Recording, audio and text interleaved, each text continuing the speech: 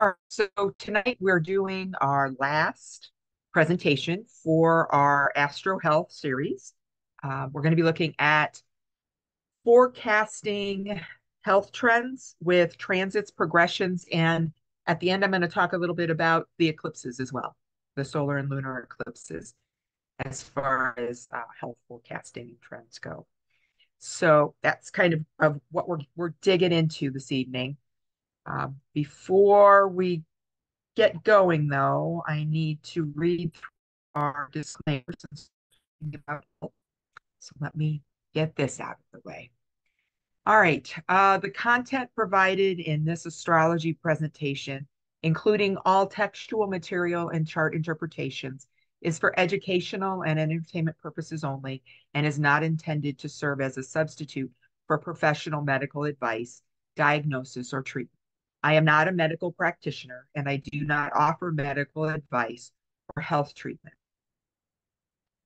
The insights and strategies discussed during this session should be taken as medical guidance or applied as a medical solution to any health issue. Participants are encouraged to consult with a qualified health professional regarding any personal health concerns or conditions. Any reliance on the information provided in this session is strictly at your own risk. I do not guarantee the accuracy or efficacy of astrological interpretations in predicting or resolving any health-related issue. By participating in this session, you acknowledge and agree that the session facilitator and organizer are not liable for any direct, indirect, incidental, consequential, or any other damages arising out of or related to your use of or inability to use the information or strategies discussed. The participation in this presentation is a professional client relationship of any kind between the facilitator and the participant. All astrological counseling provided during the session is intended to support self-awareness and personal growth, not to provide help or medical solutions. Okay, we're through there. Now we can move on. All right, so I will start here at the very beginning, just talking about what transits and progressions are, because I know we do have a varying level of people who will be watching this and interacting with this information. So basically in astrology, transit and progressions are two primary methods used to forecast future trends, including health-related developments, right? So a transit is referring to the movements of the planets in the sky at any given time and their alignments with the positions of planets from the time of birth on a natal birth chart. And these moving planets are going to activate parts of natal chart, and they're going to indicate periods of change, challenge, growth in different aspects in different areas of life. And one of them is health, right? A progression is involved in moving the planets and the points on your natal chart forward to mirror your growth and your evolution over time. All right. And so in a progression, a day after birth correlates to a year of life. And so it gives us insight into like the internal changes and kind of the phases of life that we experience. And so progressions reveal slower and deeper shifts compared to more immediate influences that transits have. Okay. So those are basically the difference in what we're looking at. All right. So we're going to spend quite a bit of time on transits because um, transits are basically like a cosmic weather report and basically how showing it wherever the current position is of these planets in the sky and how it's interacting with your birth chart. That is going to give us a lot of information on what's going on, not only in your life in general, but in your health. And so we're going to be focusing tonight, kind of putting everything together that we've used and we've learned so far. We're going to be looking at the planets and the signs and the houses. We're, of course, going to focus on the first, sixth, eighth, and 12th houses. And we're going to kind of put it all together and kind of figure out how things roll. All right. And so basically, we're looking at how the movements of the planets are going to affect our well being. All right. Because these transiting planets are going to activate health related areas of your chart. They're going to signal times when you need to pay extra attention to different areas of health, or maybe you might need to prepare yourself for like potential stress that could be occurring. Okay, so we're going to start with the transits of the faster moving planets. So we're going to start with Sun, Moon, Mercury, Venus, and Mars.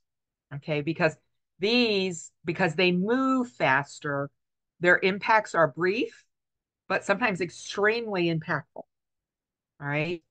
We're looking at, even though short duration occurs, these trigger health related events. And sometimes they highlight periods of stress or opposite, maybe some extra vitality. It gives them more, where we have more energy or more vitality, maybe than we typically would. And they present us with opportunity to either maybe heal an area or to make adjustments in our health routines to kind of balance out the effects that we're going through with each of these different planets. All right. So when we look at the sun and the moon, okay, we've got our luminaries, which we talked about them in detail. The cycle of these two are showing energy and emotion in our lives because the sun is showing us our vitality and the moon is showing us our emotion and things that are going on emotionally within us.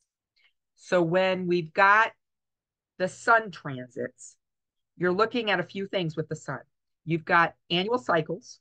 Okay, so we know that the sun is going to take a whole year to travel through all 12 zodiac signs. And so as it goes through, it's marking its annual cycles of growth and renewal. And so where the sun is in a transit, this is going to break through some kind of significant point in your chart. It will energize and it will illuminate that area. So you have to bring attention to your vitality and kind of your identity during that period of time. Okay. So as it changes signs, it's highlighting different areas in your chart. And so we have to look at what the houses and what the sign and what planets are involved in that space to figure out what's going on with you physically and with identity. Okay. So with the sun, as it transits, you're looking for, okay, for positives, for energy boosts. You're looking for positive aspects like trines and sextiles, because those are going to bring a boost into your energy and your confidence. And it's going to be making, like, it'll show that when it's in those kinds of scenarios in our chart, that it shows an excellent time to try something new in health. Okay, so this would be when you want to try something new. Maybe you want to start a new diet or start a new routine, or you want to change something in your health. These times when we've got these sun boosts going on in our health houses, that is when you want to attempt to make those changes. Now, conversely, if you've got a challenging aspect like a square or an opposition with the sun where it's transiting, it may be coinciding with low energy or maybe something developing, some kind of health concern. And so with that, we want to encourage you to step back. Okay, so when we've got the more challenging aspects going on with our sun, you want to kind of step back and you want to focus more on resting and maybe recuperating than trying to start something new. Okay. When we look at the moon transits, of course, the moon is a monthly cycle. And so the moon is going to change zodiac signs about every 2.5 days, right? And then it's going to go through all of them in a month. And so this is really rapid movement.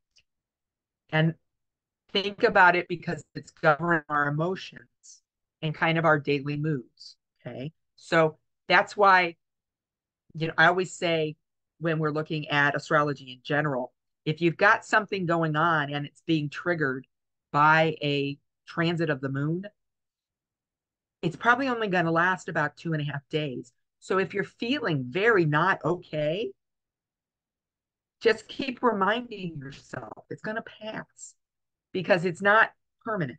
Okay. We want to look at also new and full moons as far as health goes with our lunar cycle. A new moon is a time of new beginnings and of setting those intentions, while a full moon is going to bring culmination to something or maybe a heightened emotion about something. And so if we start watching these phases, it gives us the ability to pinpoint days where we're going to have emotional and physical sensitivity. And it's going to urge us during these new and full moons to pay attention to self-care and emotional needs. Okay.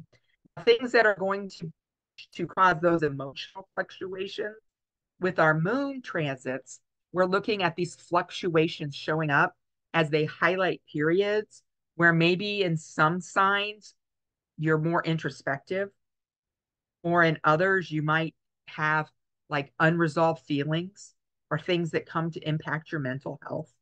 Okay. So, like I've found for myself, I have a Taurus moon. Anytime the moon is in Taurus in transit, especially, and it took me a while to kind of put these pieces together because the moon is it's exalted in Taurus. So I have an exalted moon in my natal chart. But when I have the transit of that Taurus moon on my moon, so when I have my lunar cycle reset, those are usually when I am the most impatient that I can be. Normally, I am the most patient and even keel and easygoing individual there is. But when I have that reset and when I have that Taurus moon in that Taurus transit moon cycle going on, I struggle. It's hard for me. It's and I think it's because, and like I said, I've really given this a lot of thought. I think it's because it's too much of a good thing.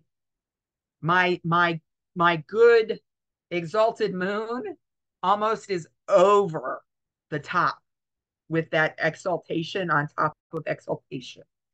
And so I know during that period of every month that I'm going to struggle for those couple days, that it's not going to be an easy time for me. And so I've actually got to the point now where I prepare for that. I prepare because I know that it might cause me to not get along well. Let's see, I have the Libra moon during Libra moon's headache, get hurt. Yes. Yeah. And I have just found that when you see your moon return, when you start that lunar, because that's when we start a new lunar month, I think, and this is my own personal, I can't prove this, but this is my belief after having looked at it a lot and studied it in myself and studied it in other people. I think because you think about it, what is a lunar return? A lunar return is the start of a new lunar cycle. So we're starting a new moon cycle with our lunar. We're starting a new lunar month. So it's balsamic. So you're going to have a day of balsamic moon, which is what? It's where we're discarding and throwing away and getting rid of whatever didn't work well that month. It's closing that month. It's the end of that month. It's like the bringing in, the taking down. And then we're going into the seeding of a new month. So you've got the closure and the seeding all going on here. And we're starting a new 30-day cycle with that moon. And so I think that is very, very intense sometimes. Okay. All right. So moving on, we're looking at Mercury, Venus, and Mars because they again are very quick transits. They're moving forward quickly. And so basically with Mercury, Venus, Mars, we're looking at mental, relational, and physical health. Okay. So when we look at the Mercury transit, we're looking at, we know Mercury is going to be governing communication and how we think and our mental clarity. And so when you've got Mercury transiting a sensitive point in your chart, it can impact mental health and stress level and often lead to increased mental activity or periods of introspection. Okay. Now, if Mercury retrograde is involved in this, okay, so during those Mercury retrograde periods, you might experience disruptions, of course, in communication, but it might result health-wise as misunderstandings that can contribute to mental stress. And so when you've got, the Mercury transits, Mercury retrograde in one of the areas of your chart that's heavy in health, you're looking at it being a time to slow down and maybe reflect and try to focus on clarity in your thoughts and your interaction. When we look at our Venus transits, we're looking at, of course, Venus is love, beauty, harmony. But it, as a transit health-wise, can also signal a time to pay attention to relational health and emotional well-being.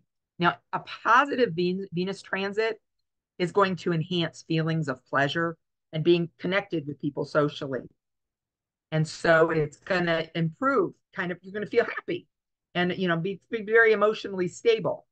But when you are looking at perhaps a Venus transit that is not necessarily favorable, it's a little more challenging. Maybe we're looking at that square or that opposition again. You're looking at possibility of overindulgence. You have to be very mindful of the fact that you could be overindulging during a Venus transit, which would impact physical health. It's important to maintain balance in your diet and in what you're doing,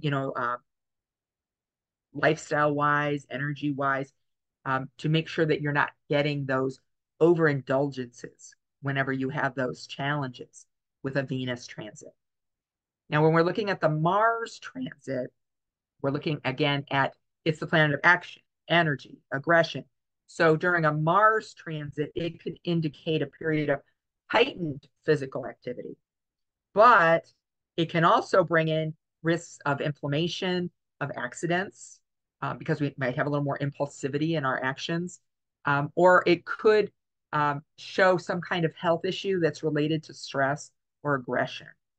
Okay, so it's really important to be cautious if you're having a sensitive transit involving Mars with your natal chart in the area of health, because it could show that you might be very irritable or very impulsive. And so you have to have that caution because you want to avoid doing something where you might injure yourself or you might do something that would cause a health issue to begin. Okay. Now, if we look at our slower moving planet transits, okay, now we're looking at our outer planets. We're looking at Jupiter, Saturn, Uranus, Neptune, and Pluto. All right. So unlike the inner planets, these move really slow through the zodiac. And so because their transits are longer lasting, they're more impactful.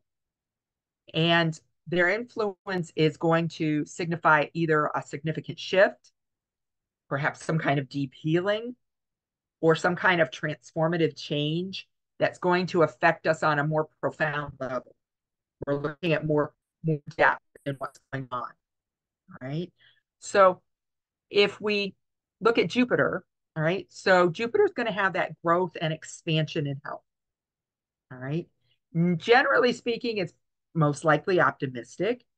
It's going to be a year long in that zodiac sign that it's in. And so you can kind of look at your chart and look at where it's transiting and look at where it's bringing that expansive energy, and especially in the ways that it might influence health. Okay. Now, if you've got a transit that is that year long and we're looking at growth phase and success in a health manners, you're looking at possibilities for maybe some healing opportunities. And so we're looking at it bringing maybe a little bit more hope in that area or with that part of your body that's being represented by that part of your chart. It's making a favorable time for trying maybe some new treatment or some new health routine. And it can lead to improving or healing something that maybe wasn't in the best of situations before Jupiter got to that space. All right. With Jupiter too, of course, it's going to offer us inspiration, maybe to look deeper into a health topic that goes along with where it's at in our chart, where it's transiting. It could maybe offer us some kind of educational opportunity, or maybe get us engaged in some kind of activity that's going to promote overall, well-being in that area of our life, right? Jupiter, again, although it's mostly positive, because it has the tendency to expand things, could lead to excess or overindulgence, depending upon the aspects that are coming to it and what is aspecting it. All right. So during a Jupiter influenced area in your chart, you might want to have moderation in that space. Okay. Think about ways to maybe avoid potential health issue that would be related to an overconsumption or some kind of lack of discipline in that area. Okay. So basically, when Jupiter is in a part of your chart, you're going to use this time to embrace opportunities for growth, and you're going to remain mindful of maintaining balance and moderation to achieve some kind of health benefit that's going to last, right? Because you're going to have the opportunity to begin something new that could be very helpful, right? When we look at Saturn, okay, we know that Saturn is usually about restructuring and discipline in some way, especially if we're talking about health. Okay. And we know that wherever it is, it's going to be there for 2 to 3 years, okay, in a sign. So it's going to be in that part of your chart for an extended amount of time. And so it's going to give you time to work on the structure, the responsibility, the discipline that goes along with that part of health or wellness for you. Now, when we look at it in a challenging, okay, in a challenging manner, Saturn is going to require some kind of discipline or responsible approach to health in that area, okay, wherever it is. And so there's going to be a time where we're going to have to address some kind of chronic issue or area where you're going to have to build a stronger foundation for long-term well-being. So it's going to show you an area, just like it does in life. It's going to show you an area or a part of you that is going to require some kind of responsible approach to help you make you stronger, have it build a better foundation to build on for long-term well-being in that area, right? Saturn also always tries to teach us patience and perseverance. That's like a huge piece of Saturn as well. Not just the challenge, but the idea that you're having to learn endurance. And so you might find yourself having to adopt maybe a more systematic or maybe even a more patient approach to achieving some kind of health goal, right? It's going to suggest that you have to have some kind of consistent effort or determination to make a difference in that area, right? And during Saturn transits, there's going to be an area, wherever it is, it's going to focus you in on building some kind of solid, sustainable health practice in that space. Okay. And so this could involve creating some kind of structured routine, or maybe setting some kind of goal that is realistic, or making a lifestyle change that's going to support your wellness overall long term. All right. So wherever it is that Saturn is transiting, you're going to be looking at taking a long-term approach to something to do with your health and wellness. And you're going to be focused on making some kind of change in that area to promote your resilience and your strength moving forward. Okay. Now, when we look at Uranus transits, we know wherever Uranus is, there's a change. Usually it's a sudden change. Perhaps a breakthrough. in health, right? So we know that it's been about 7 years moving through a sign. So this is a transit that is going to bring, it's going to be a sudden shift or a sudden breakthrough or some kind of disruption in your life that's going to lead to a significant life adjustment. Okay. And so think of it as a breakthrough. Let's think about it as a breakthrough. If it's a breakthrough, it could signal like an unexpected change in health. You might experience a breakthrough, perhaps, that prompts you to try as something new, some new approach to what's been going on that you haven't been able to fix, or maybe an alternative therapy that you've never tried, or maybe it's just something that's brand new that somebody recommended to you or you learned about. It's going to offer some kind of innovation, some kind of solution to a challenge. Okay. Now, if we look at it as far as disruptions and adjustments, okay, so let's look at it from that point of view. Uranus is going to bring forth some kind of positive breakthrough. It's going to disrupt some kind of established routine that you have. So you have to be prepared when Uranus is in a space in the chart to adapt and to make adjustments to accommodate changes in health or lifestyle. Because wherever it is, it's telling you that there's something that you've been doing and you might have done it for a long period of time, but over a 7-year period, you are going to make adjustments and changes to that area of your lifestyle. Okay. So right now it would be that Taurus area. Wherever Taurus is, you've been making some kind of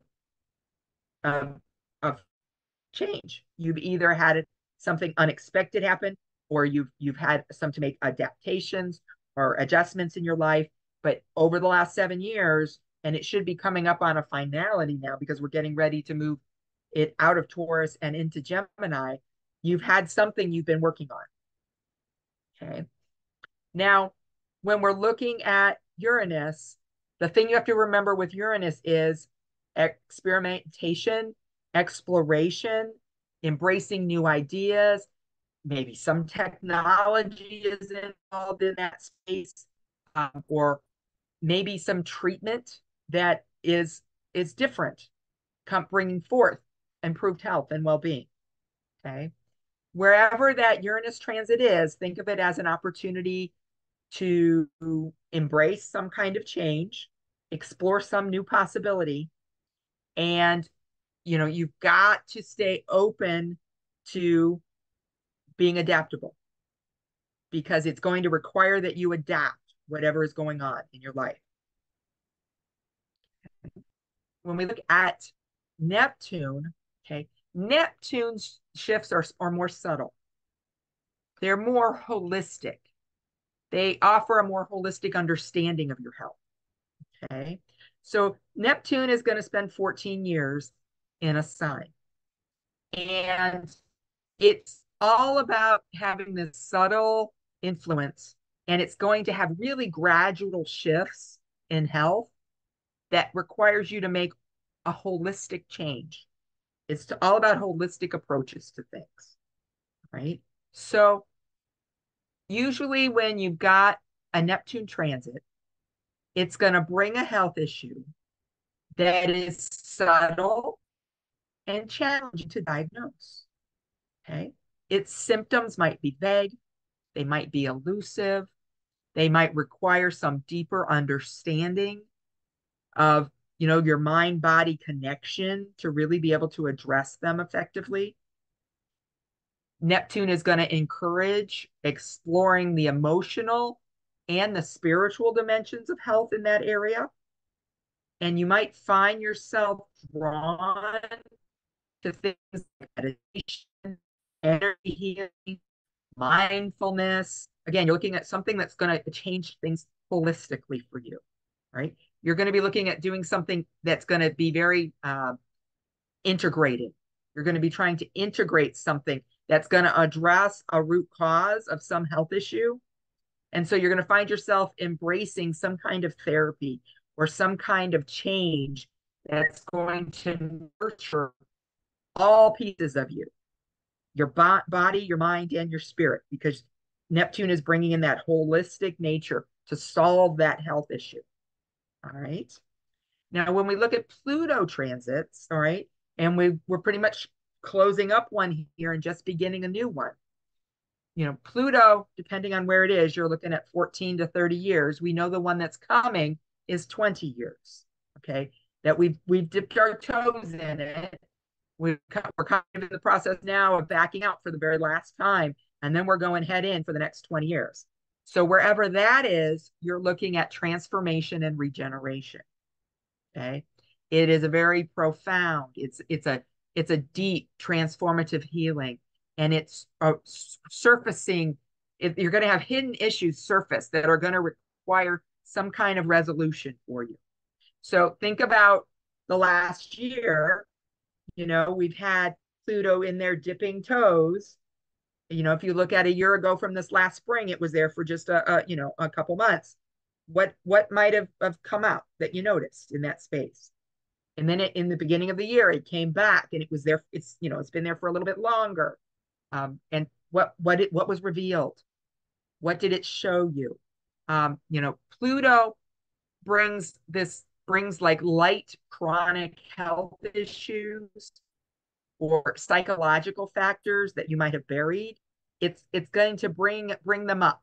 And because it moves so slowly, you're going to have it's going to be a time for deep healing and for really confronting what the underlying causes are of a health concern. This isn't something this is something that perhaps either you knew was there, but you ignored it, or something that was hidden from you that you didn't know that has come forth. And so it's really bringing forth these underlying things that are going to give you information on this health concern. All right. And Pluto's energy really is encouraging transformation. And so you're going to find yourself undergoing this significant change in your health that's going to lead to some kind of regeneration or renewal. And it's going to empower you to embrace this change or this transformation.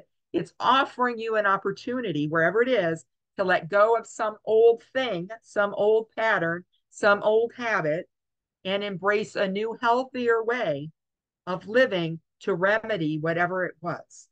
Okay. And so you really have to dig in, and you have to use Pluto's transformative energy to address deep rooted issues that are, and to pursue healing that's going to last, to make yourself have lasting change. Okay. It's giving you that ability to move into something that's going to offer that lasting change. All right.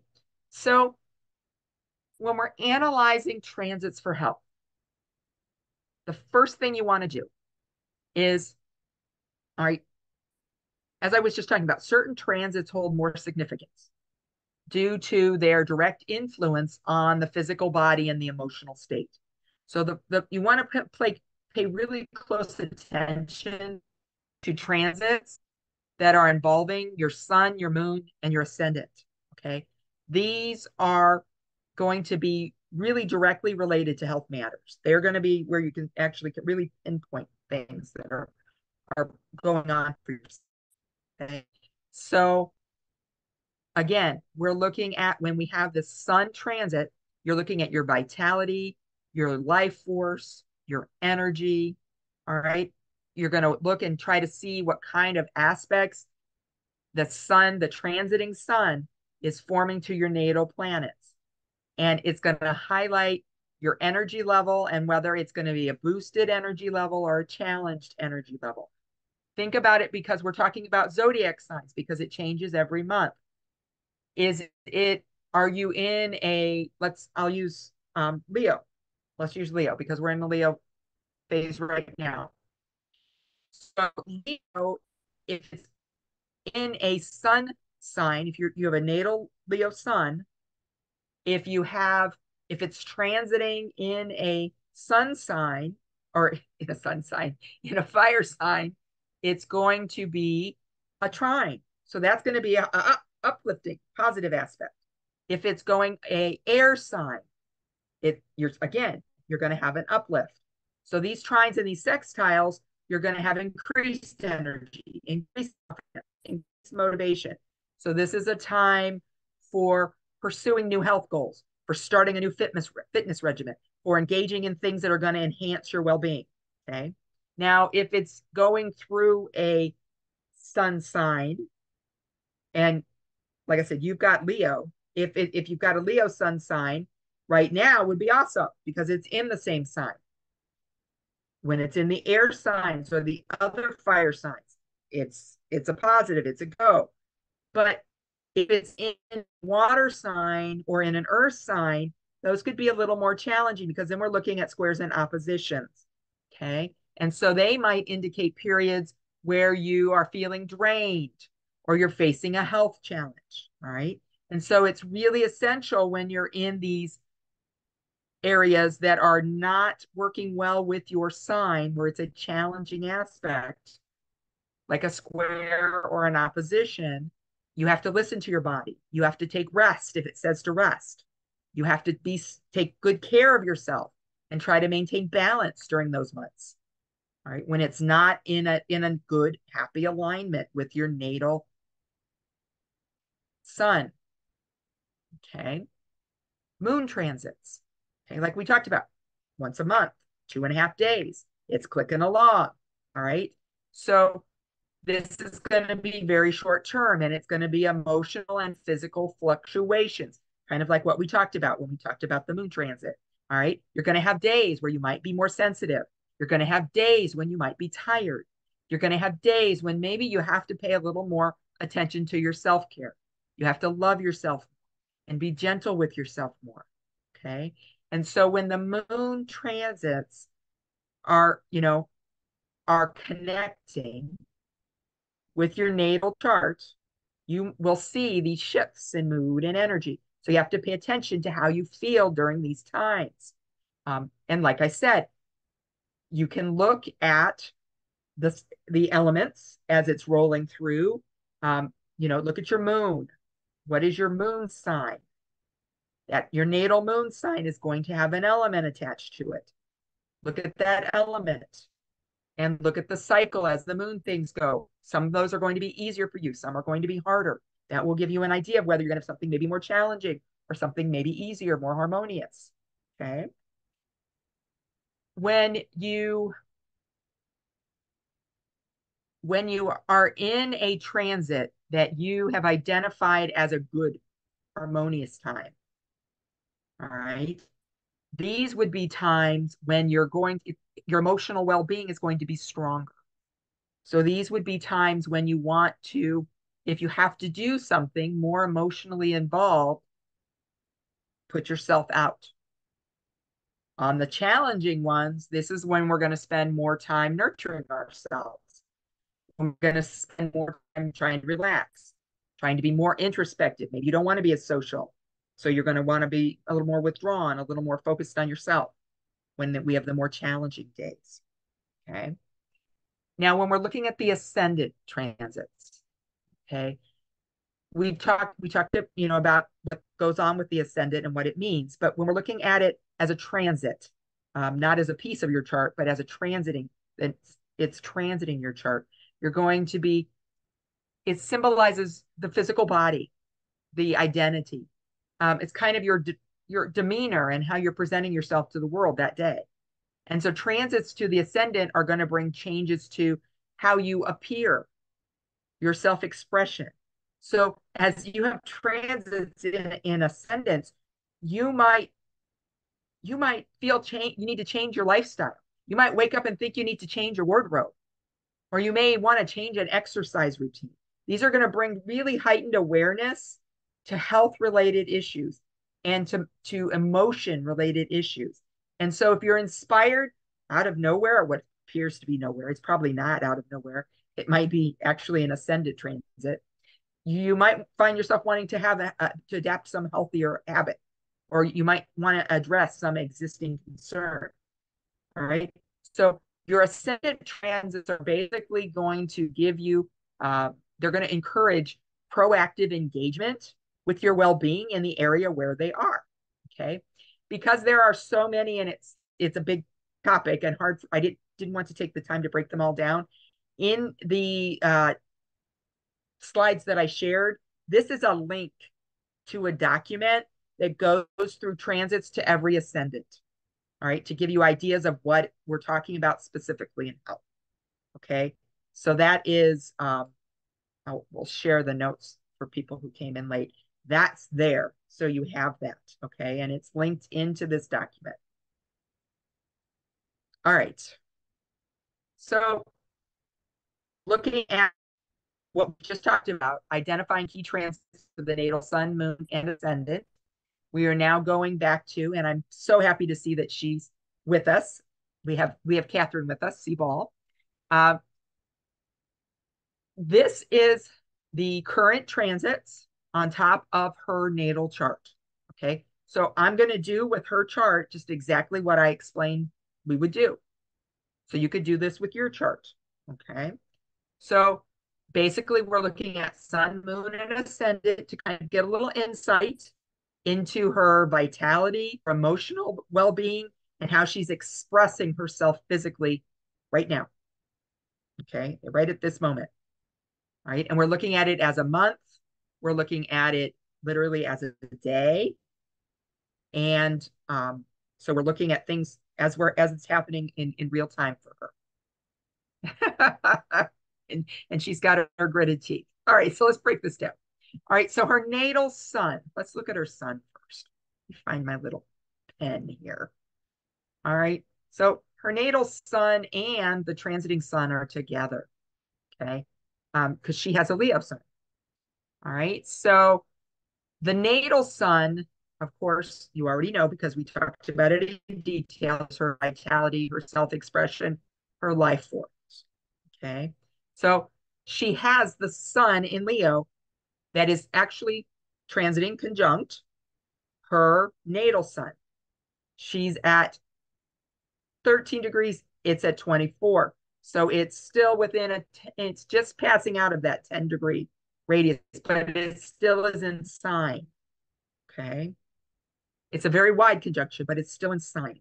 All right. So we're looking at, this is a time when her personal energy and her self-expression are highlighted. Her vitality is strong. And so this is a good time for her to be doing things that are going to develop herself. All right. This is giving her the ability to increase her vitality and to increase her confidence and to try to enhance her self-esteem. Okay, that's what we're looking at if I was just looking at it generally for astrology. But if we dig into the health implications, this transit would generally support robust health. Now we're talking about the month, because this has been from the time it came into Leo to the time it leaves Leo, which is just not too far away. We've got a little bit of time left in Leo.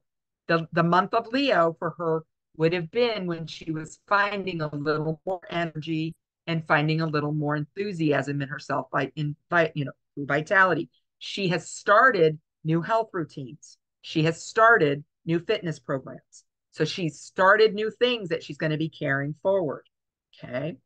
Now the moon, all right, her natal moon is in Taurus. All right, we've got the natal moon in Taurus right here. Okay.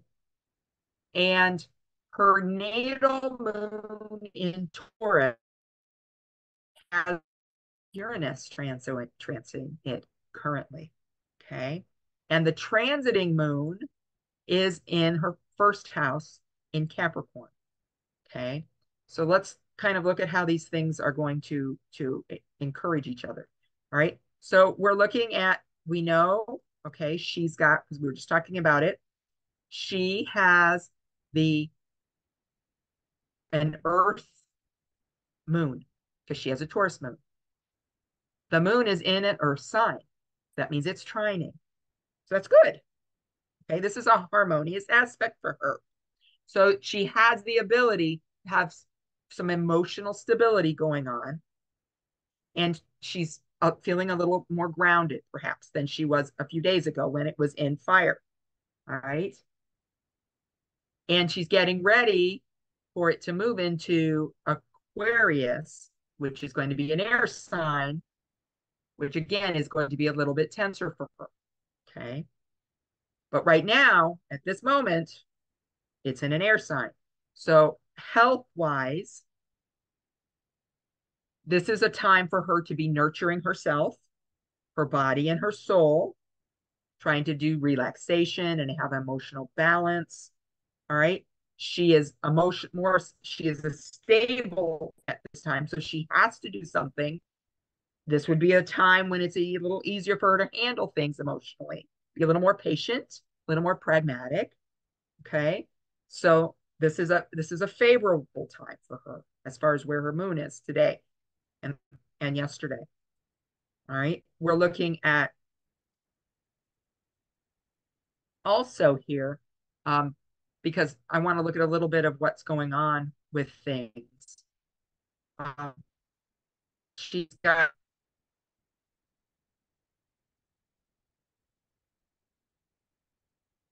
the transiting Pluto is right here. And that moon is going to be coming into it.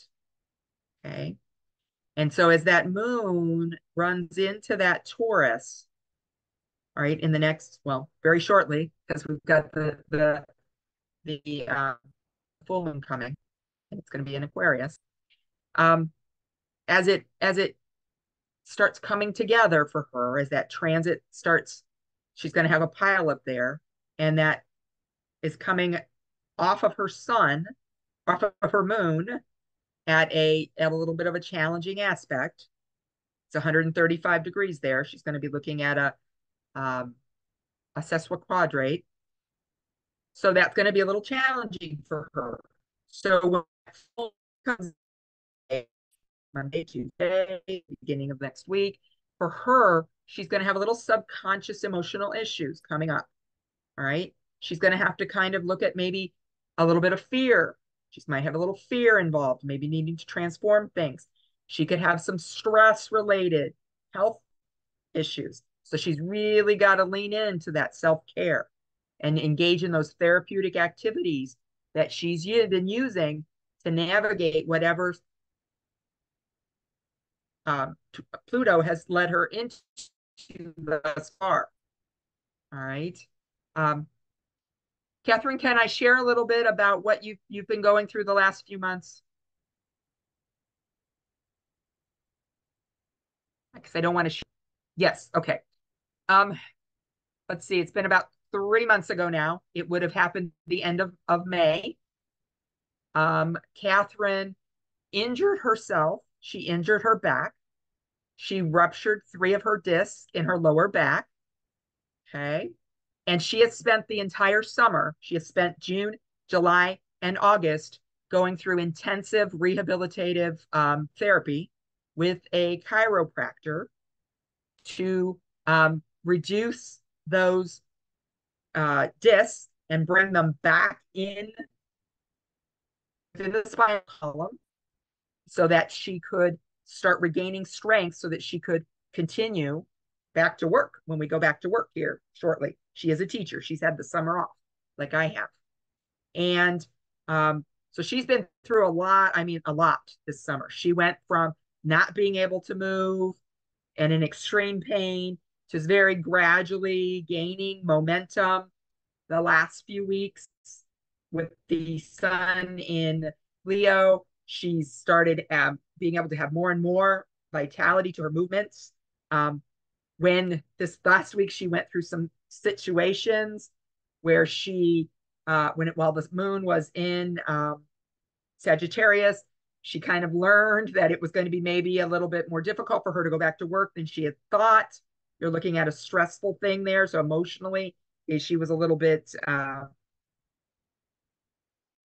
it was a little harder for her, but now it's she's coming back. She's reading it, getting things going.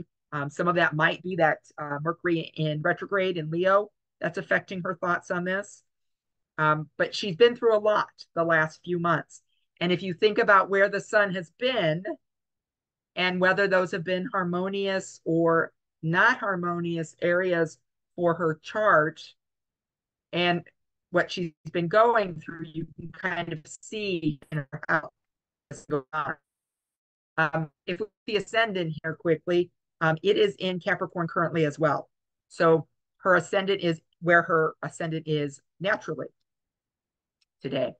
And so we're looking at that coming through as her focusing on renewing herself. Basically, it's just a good time for her to release, habits that she's had that maybe didn't help her health wise, and embrace the changes that she's made to foster more well-being.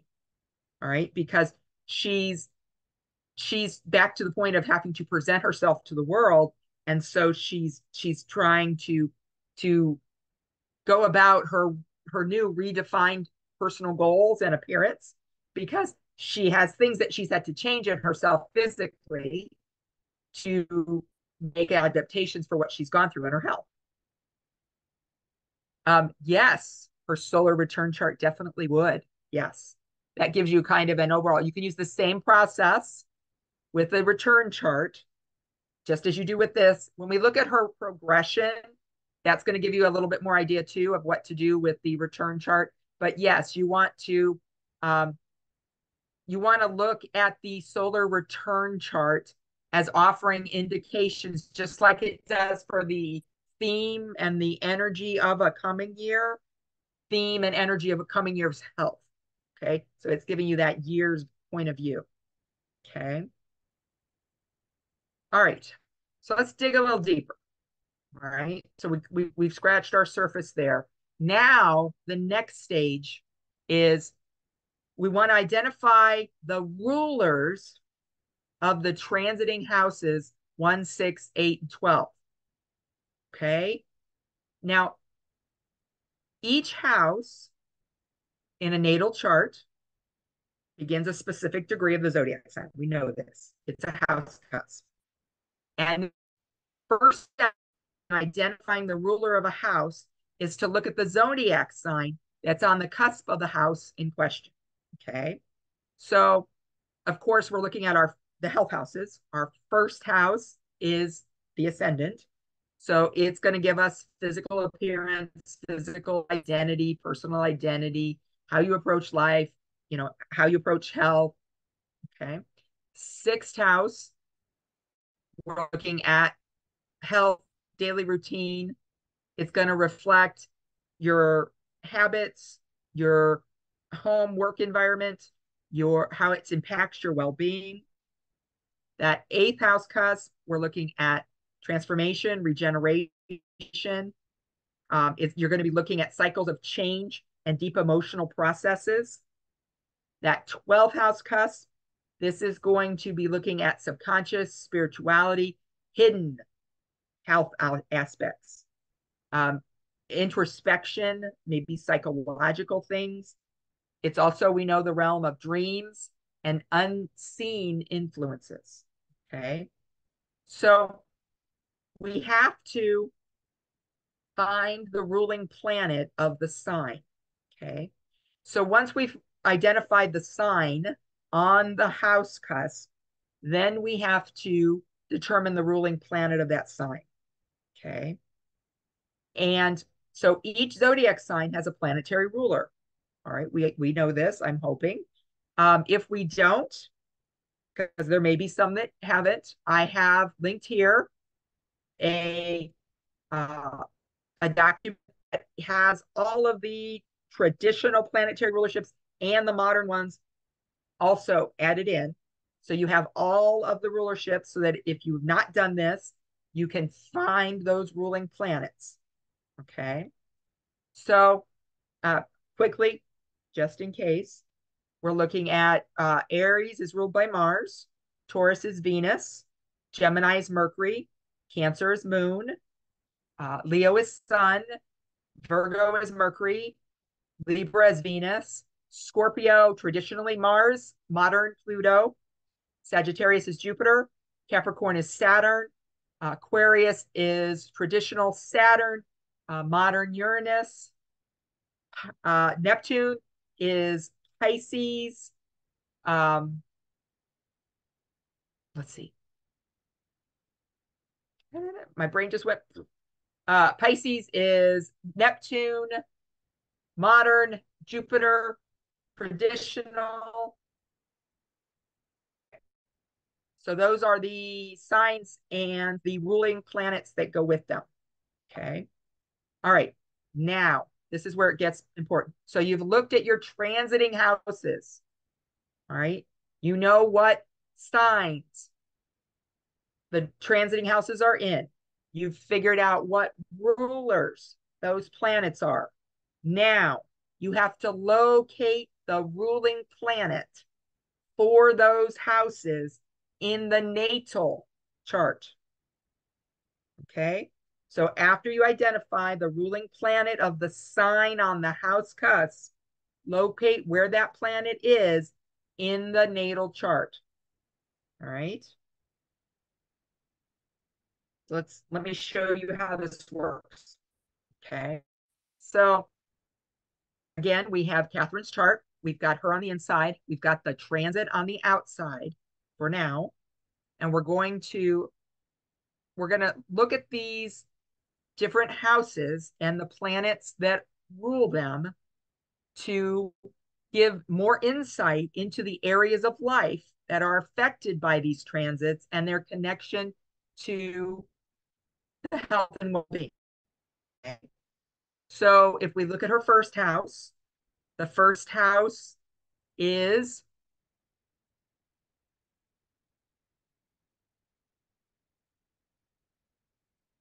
Capricorn. That is where the ascendant is currently. First house is Capricorn. All right. It is ruled by Saturn. So I want to go find her Saturn. All right. And her Saturn is right here. Okay. So what does that tell me? All right. There's a couple things that come there. All right. So we've got the Saturn in the chart, which is here in Pisces. Okay. We're putting all of our pieces together. The current transit of Saturn is in Pisces in her third house. Okay. Her natal Saturn is in Taurus in the fifth house. Okay. So Saturn's transit through Pisces is bringing a focus to spiritual and emotional healing. All right. An area of that third house.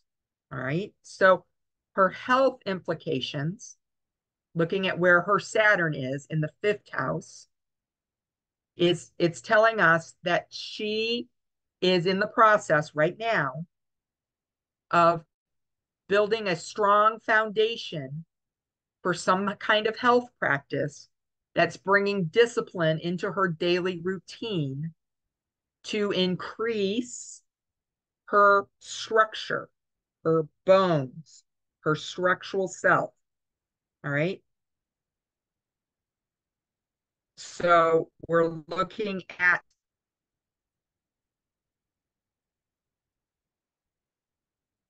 that is what's happening with her first house ruler. Okay. Now we look at her sixth house ruler, which is Mercury. Okay. So we've got Mercury, right? Mercury is currently transiting in Leo. Okay. So her sixth house is Gemini and her, which is Mercury. So we're going to go look at the transiting Mercury and at her Mercury, which happen at this moment to be together. They are both in Leo, almost conjunct. So this is a Mercury conjunction with another Mercury. So this is suggesting at this moment, she's got really good clarity to her ability to communicate and make decisions for her health. All right. And this is an ideal time for her to reassess her health routines and to make sure that what she's doing is stimulating her mental and physical agility in her environment, to make sure she has that vitality coming forth because it's in that sun sign in Leo. All right. Let's look at that eighth house. Okay. This is important because she's got that eighth house going on there in Leo. Her sun is in the house with that transit. Okay. And so because it's in its own sign right now, she has, again, we just talked about it. This has been a really potent time since this month for her to have some regenerative health practices begin and for her to explore these really deep personal transformations. Exactly, Carla. This is a time for her to learn some new things that have to do with her health. And I double circled that sun because that sun is like bam, bam. Because if we look at the eighth house is in Leo. It's ruled by the sun, which is her sun. So she's got like a super emphasis right now at this moment on the energy of the sun, giving her the ability to have that regenerative health practices being developed in her life right now. She went to a nutritionist yesterday and learned a lot. Exactly. Okay. So you see this kind of coming forth in her chart. All right. And now we have to look at the 12th house, of course. 12th house for her is Sagittarius, which is ruled by Jupiter. Okay. Jupiter is in her natal chart here in Libra. So we're looking at the transiting one. Where'd it go? The transiting Jupiter is here. Okay.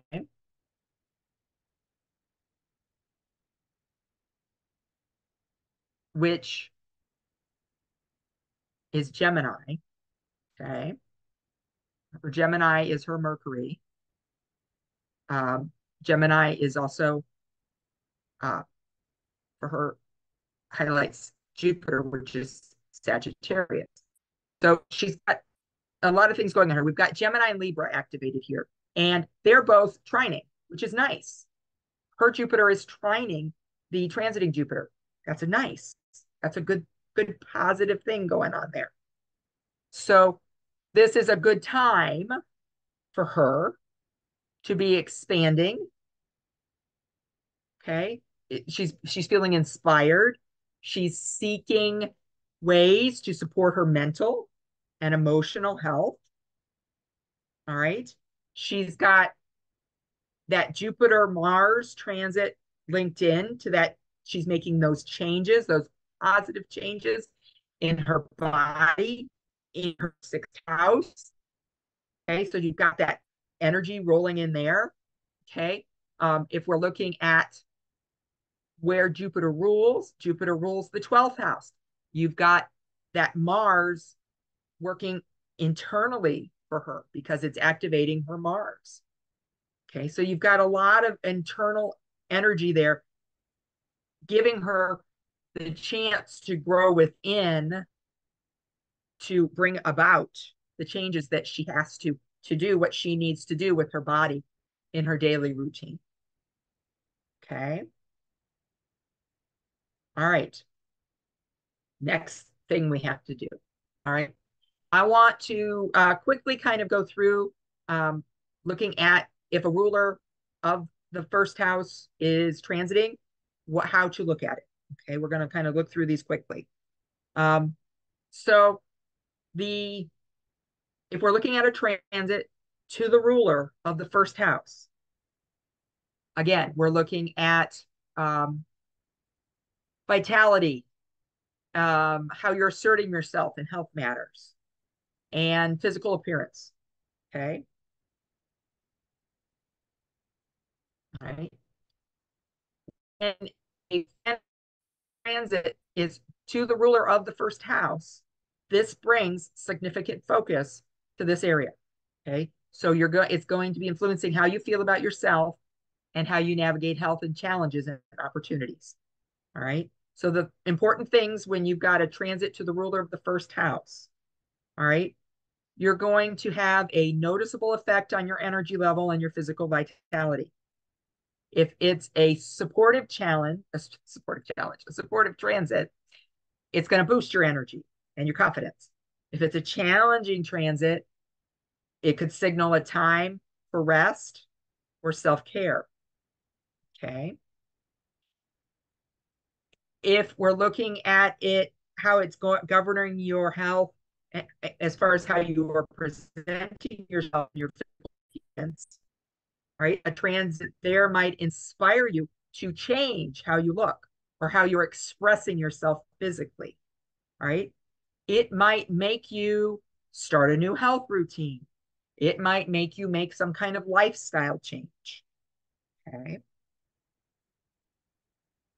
If it's a challenging transit, it might trigger some kind of insecurity related to how you perceive yourself or your self-worth or how others perceive you.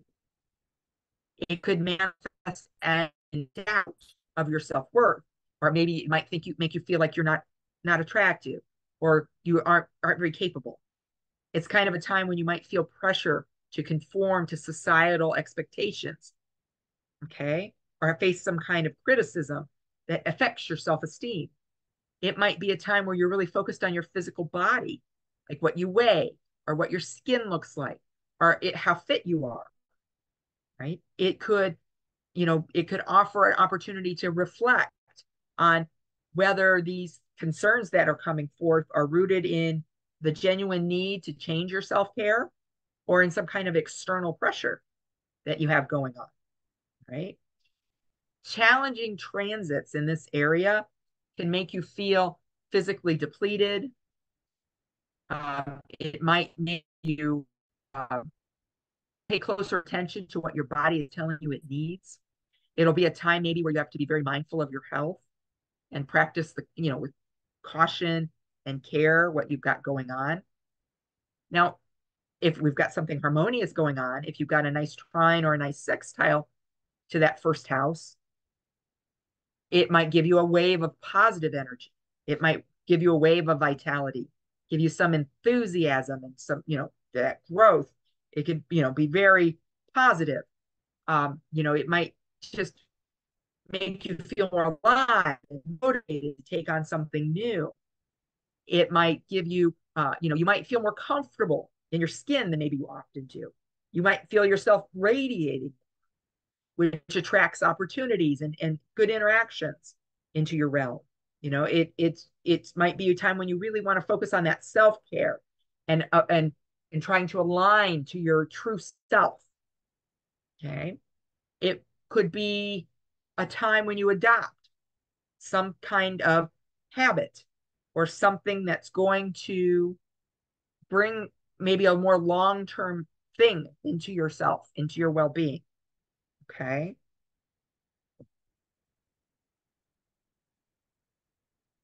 Transits to the sixth house. All right. So when you have a planet and it's transit being ruler of the sixth house, this can signify a big influence on health habits and lifestyle.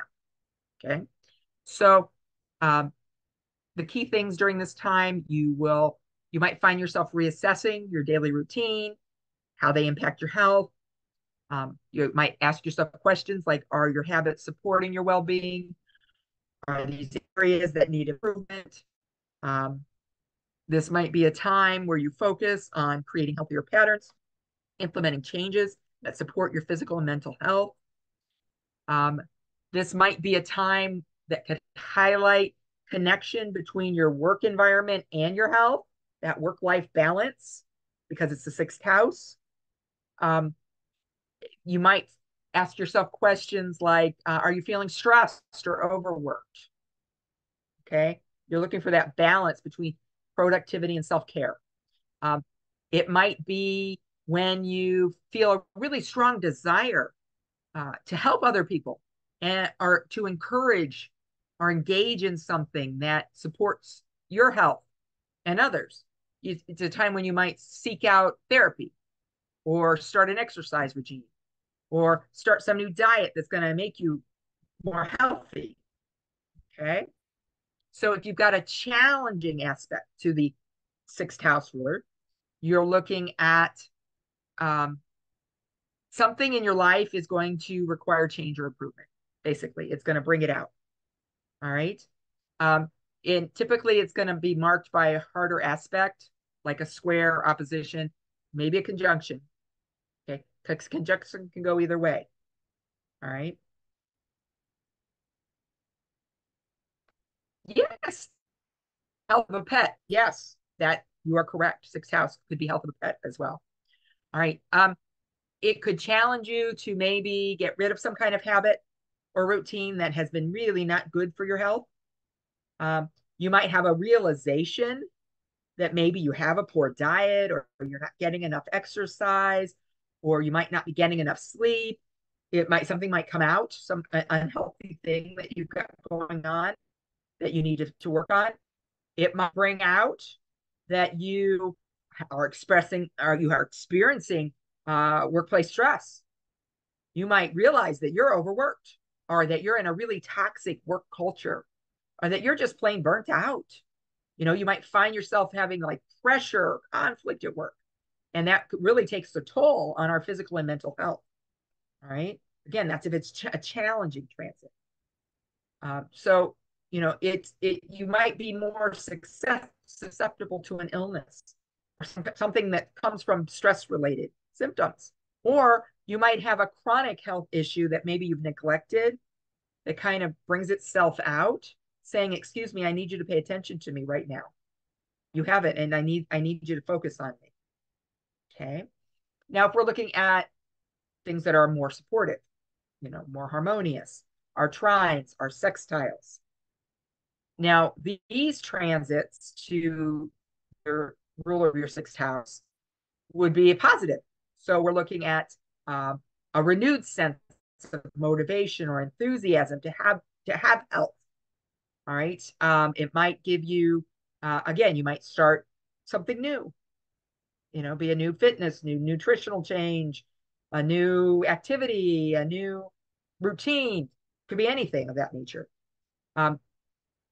This is a time when you will actually have enhanced ability to stick with any goals you set for yourself, and it will make positive habits come more naturally to make it easier for you to form that healthier lifestyle.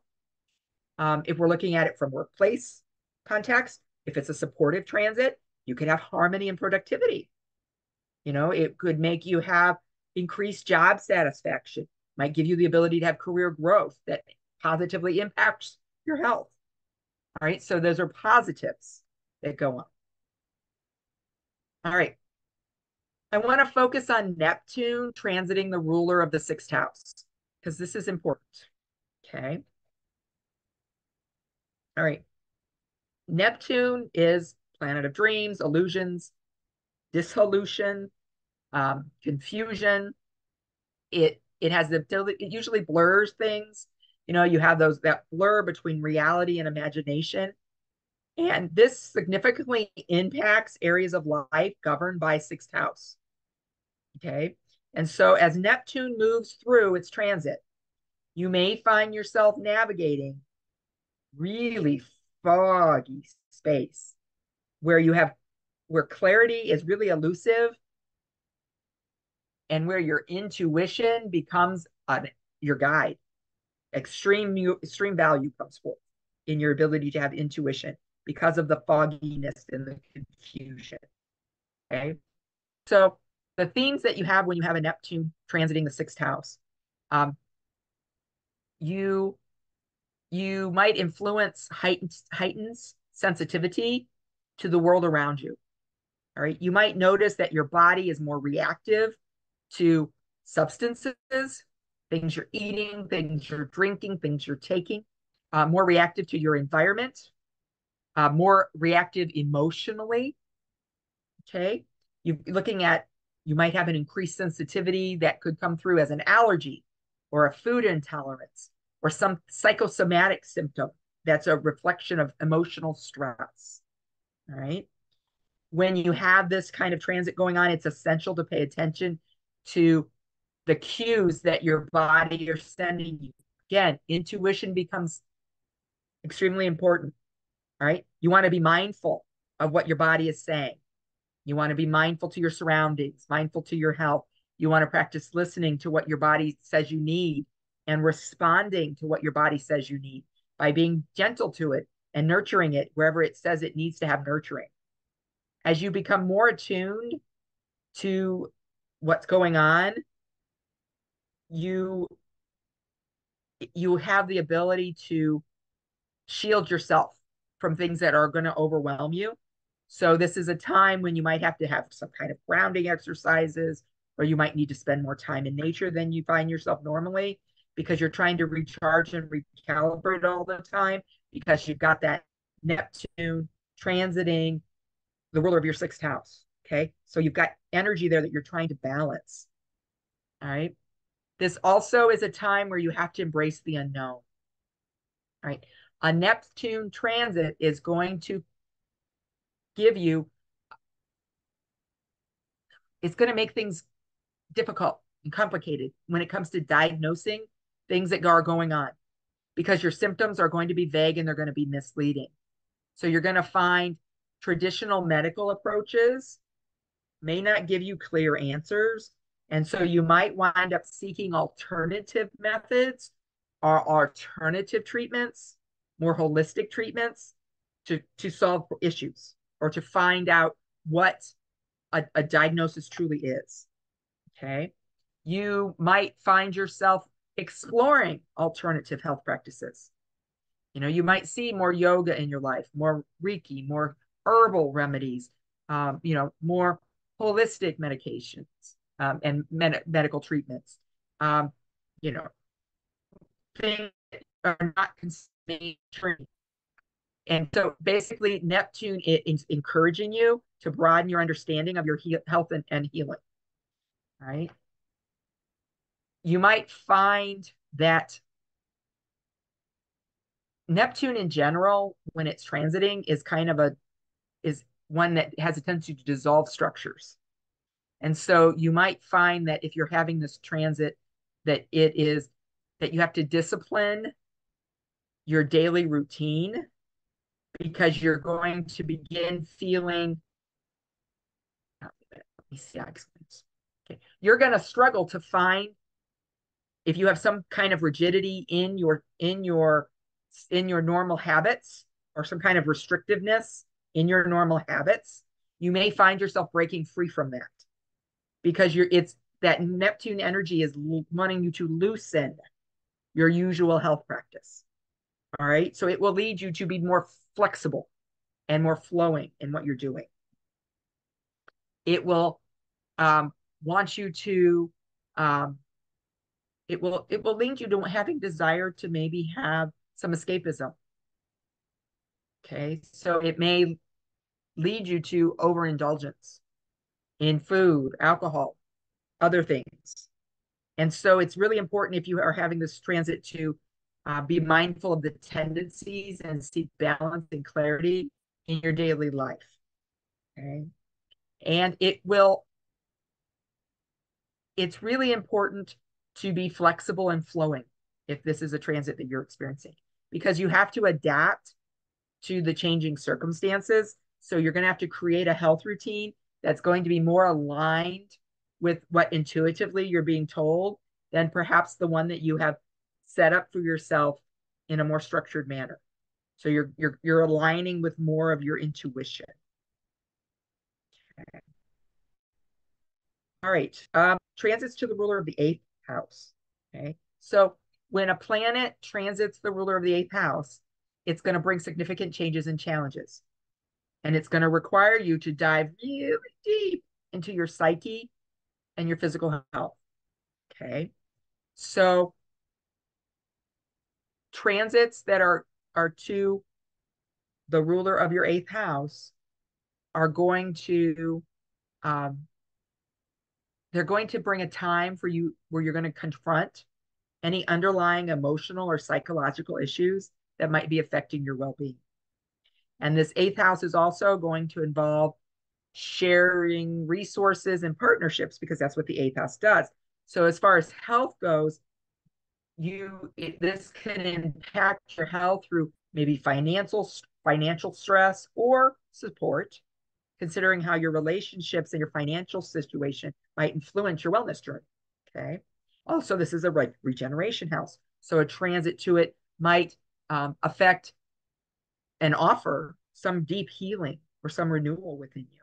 And so this is really a time to embrace those therapies that are going to give you emotional support or physical transformation. Okay. Challenging in this area are going to bring something to a surface. Okay. It's going to bring up some kind of fear or some kind of trauma that's going to have to be healed. And so, although this is a difficult thing, it's really, as with most things that are challenging, it's going to offer you the chance, if you face that fear, to have growth and liberation from whatever that hidden issue was that has come up. Now, looking at it supportively, it's going to help. It's going to facilitate those deep healing processes and enhance your ability to transform your health and life. And so this would be, if this is occurring with a harmonious aspect, this is giving you the ability to,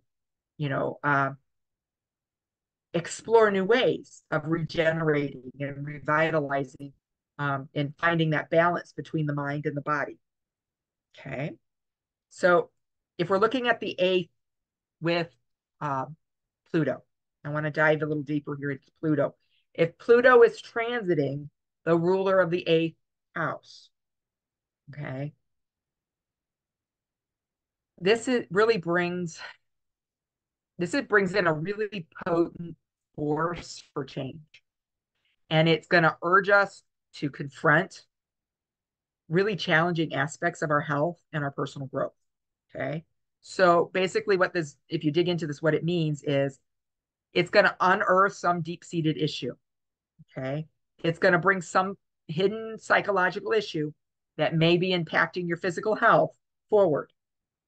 And so you might find yourself engaging in some kind of really intense therapeutic process to heal this past trauma or this past wound that you're working through. And this can be a physical or an emotional wound. Okay. An example of this could be, let's see, let's say you found out you have this aspect, and you found out that you have some unresolved emotional stress from childhood. And it's been causing you some kind of anxiety. This transit is going to encourage you to dig real deeply and to confront this issue, this unresolved stress, head on. And that is going to lead to you having an emotional or psychological renewal.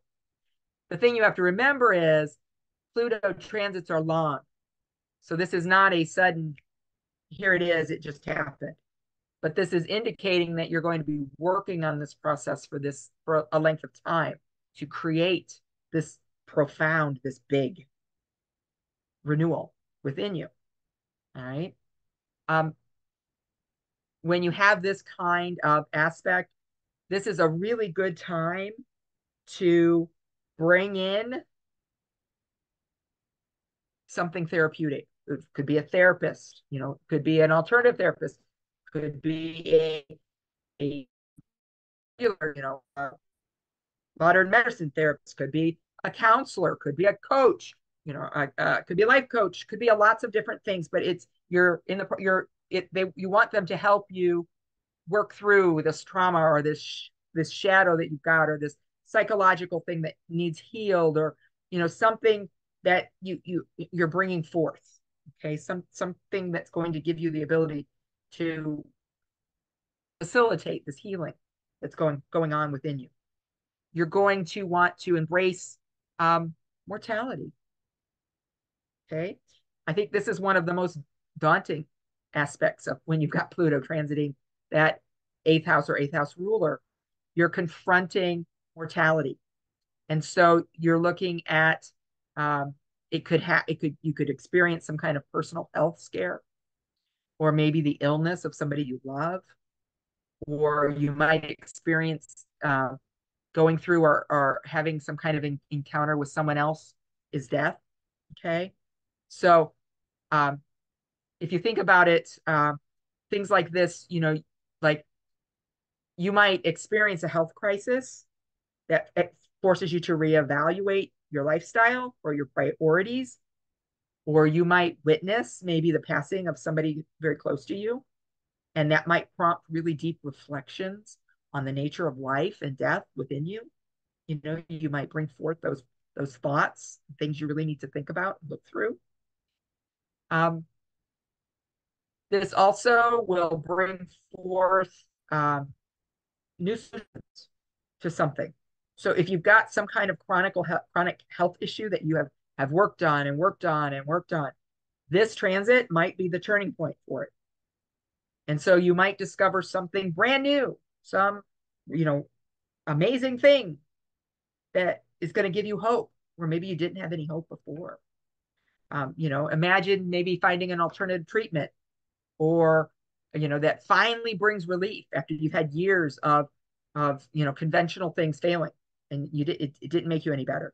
Or maybe you, out of the blue, come up with some new dietary approach to dealing with something that you've had really issues with. All of a sudden, they start improving for you. Okay. So, you just want to remember that this is going to be an integration of your mind, your body, and your spirit. If you are having this transit, it's a holistic healing experience. All right. So you're going to be drawn to things that address your whole person rather than just a symptom, or either mental symptom or physical symptom. You're going to be looking at your whole person. And so you're going to be integrating spiritual healing things with conventional things, and with all different sorts of things, because you're looking at the overall well-being of you. All right. It's really, if you have this sort of transit, this is the opportunity to explore healing modalities that resonate really deep within you, to kind of bring that balance and that harmony in your health. All right. And transits to the ruler of the 12th. Okay. So if you've got a planet that's in transit to the ruler of your 12th house, this can bring about mental and spiritual health. Okay. So basically what you're seeing, if you've got a transit here, is it's going to highlight the importance of addressing your spiritual and emotional well-being. It's going to be a time to explore more deeply things, your psyche, your subconscious, and how these are affecting your physical health. Right? You might feel drawn to maybe solitude or introspection during this. If you are having this transit, it might cause you to literally retreat, go to a retreat, for self-reflection, or maybe it might just have you retreat within your home, or within a space that's for you. You might find yourself retreating and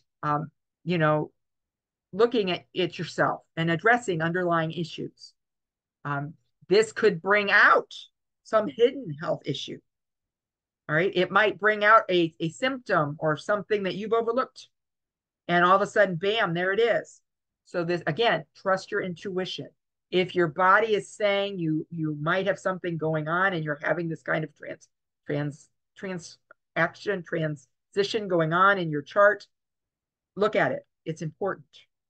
Okay. When we are looking at challenging transits with the 12th house, this would be most likely of fear or health concern that you have to address. Okay. And this is an opportunity to really dig in and face this challenge, you know, um, with compassion and with understanding. You're trying to pave a way to heal it. Now, if you're having a harmonious transit, a supportive transit, this would be an enhancement of your spiritual and emotional well-being, giving you, um, you know, the desire to improve your overall health or embrace practices that support things you already have going on that give you those balance and that that wholeness to you. All right. An important transit to this one is Mercury. All right. So let's talk briefly about Mercury transiting the ruler of the 12th house. So when Mercury enters this realm, this 12th house realm, all right, if we think about Mercury as a planet, of course, it's communication and thought process and information exchange. It's like this bridge that connects our conscious with our subconscious mind. And so if you're thinking about it in this kind of transit, we're looking, and it's transiting the 12th house or transiting the ruler of the 12th house. You're looking at something that's going to be associated with hidden subconscious. It's an area of life that's beneath the surface. And so when Mercury enters this space, it's going to invite you to really start digging in to these deeper connections between your mental health and these hidden facets of your being. Okay. It's going to illuminate subconscious patterns. Okay. You're going to see it shed light on something subconscious, um, be it a pattern or a belief that may have been silently influencing your health. So this is like a time of awakening where you become more conscious of how some negative self-talk or maybe some suppressed emotion or some unresolved trauma is manifesting itself physically. Okay.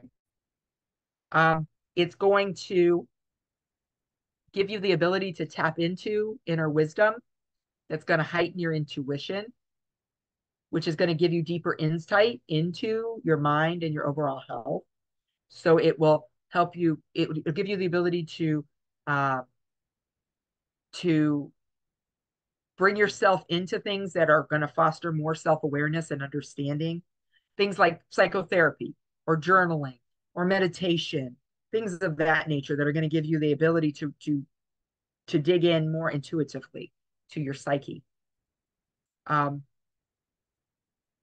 it's going to bring light to issues, right? It's going to bring give you the ability to analyze and discover um, things that give you the ability to diagnose or recognize something that maybe was hidden, that it gives you the ability to uncover some connection between that health and that physical uh, health that were not apparent before. Okay. Examples: if maybe you have chronic fatigue, and so you realize that it's linked to some nutritional deficiency that you had never thought about, or maybe you have this persistent ailment that you realize is attached to some emotional stress. And so by discovering these links, you become more effective in how you are treating these, and so you heal. Okay. All right.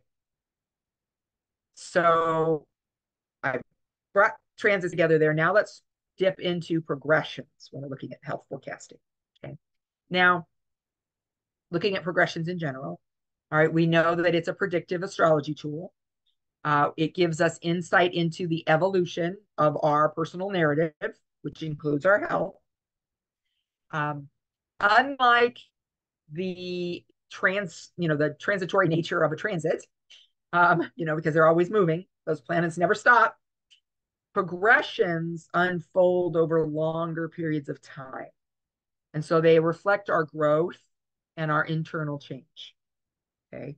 So when we're looking at a secondary progression, as far as health, we're looking at the sun, the moon, and the ascendant. And we're looking at their shifts signifying our vitality, our emotional well-being, and our overall life path. And that includes what kind of health developments we're having. Okay. So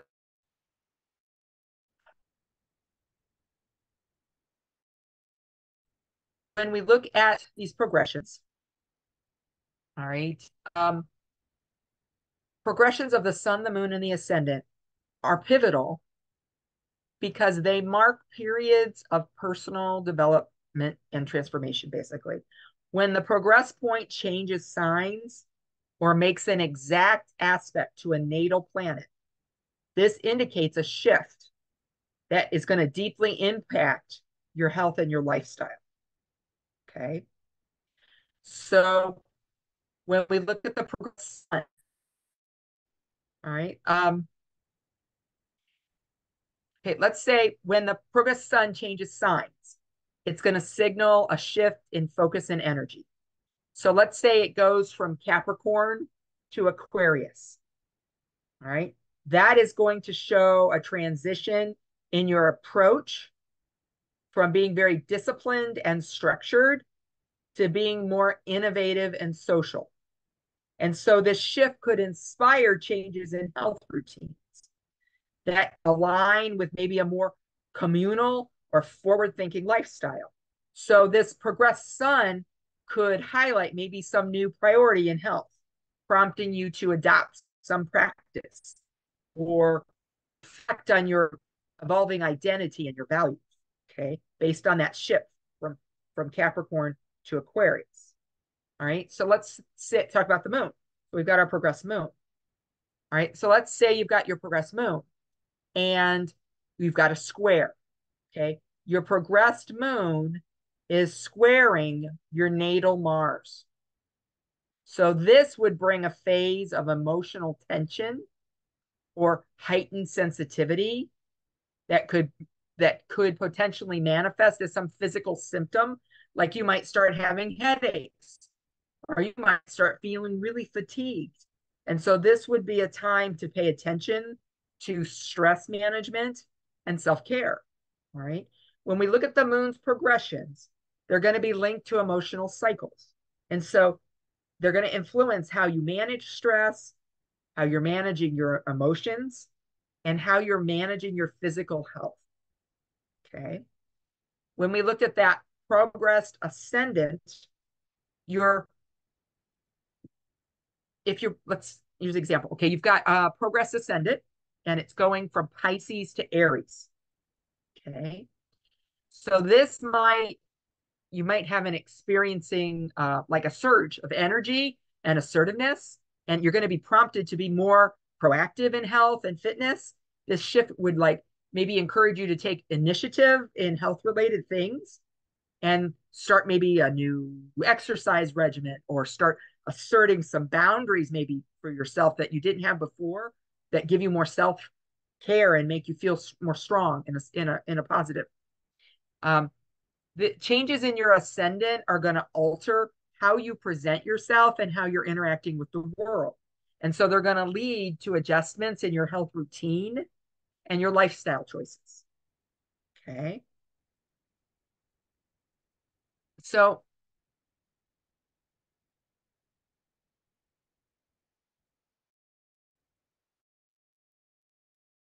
I want to talk briefly before I move through the different progressions. When we look at the progressive moon, the phase is very important. Okay. So if you've got a progressed new moon phase, okay, so if your progressed is a new moon, it's in the new moon phase, when the progressed moon is basically conjuncting that natal sun, you're going to feel more refreshed. You're going to feel an urge to start new. And this phase is going to feel very much like a river. It's going to symbolize a fresh beginning in a life area, which is going to include your health. And so this is going to be a time to initiate a health regime or start something new, be it fitness or diet or maybe overcome some past illness. This is going to be the energy of that new moon. So it's going to support renewing or planting seeds of future growth. Okay, just like a new moon would in with your natal chart as you're going, or is in a transit scenario, or in a progression. We're looking at that new moon phase. Okay, so when we're at a progressed full moon stage, all right, that is going to be opposite of the new moon. That is going to be a time of culmination, right? So it's going to be a time when you see the results of something you started, or where you have to make an adjustment based on what's been revealed to you. Okay. And so when we're looking at it from a health point, we're going to be evaluating our health practices. You're going to be identifying things that are working really good. And you're also going to be identifying possibly something that's lingering. Right. So this would be the point when it's going to be encouraging you to reflect and make adjustments so that you have continued well-being. All right. Now, it's important to pay attention to the house cusps in general when we're talking progressions, because as they shift, your life focus is going to shift. And so progress planets change houses. The areas of life that they activate shift. And so it's going to offer a new opportunity and a challenge in the health and well-being in that space. And so this change can signify transitions in focus and energy that's going to impact your daily routine and your lifestyle choices. Okay. So if we look at a progressed planet entering the sixth house, we're looking at, let's use Venus as an example. So let's say your progressed Venus moves into your sixth house. Okay. It's going to bring a focus on wellness routines and diet, and it's going to probably have you address work-related stress, right?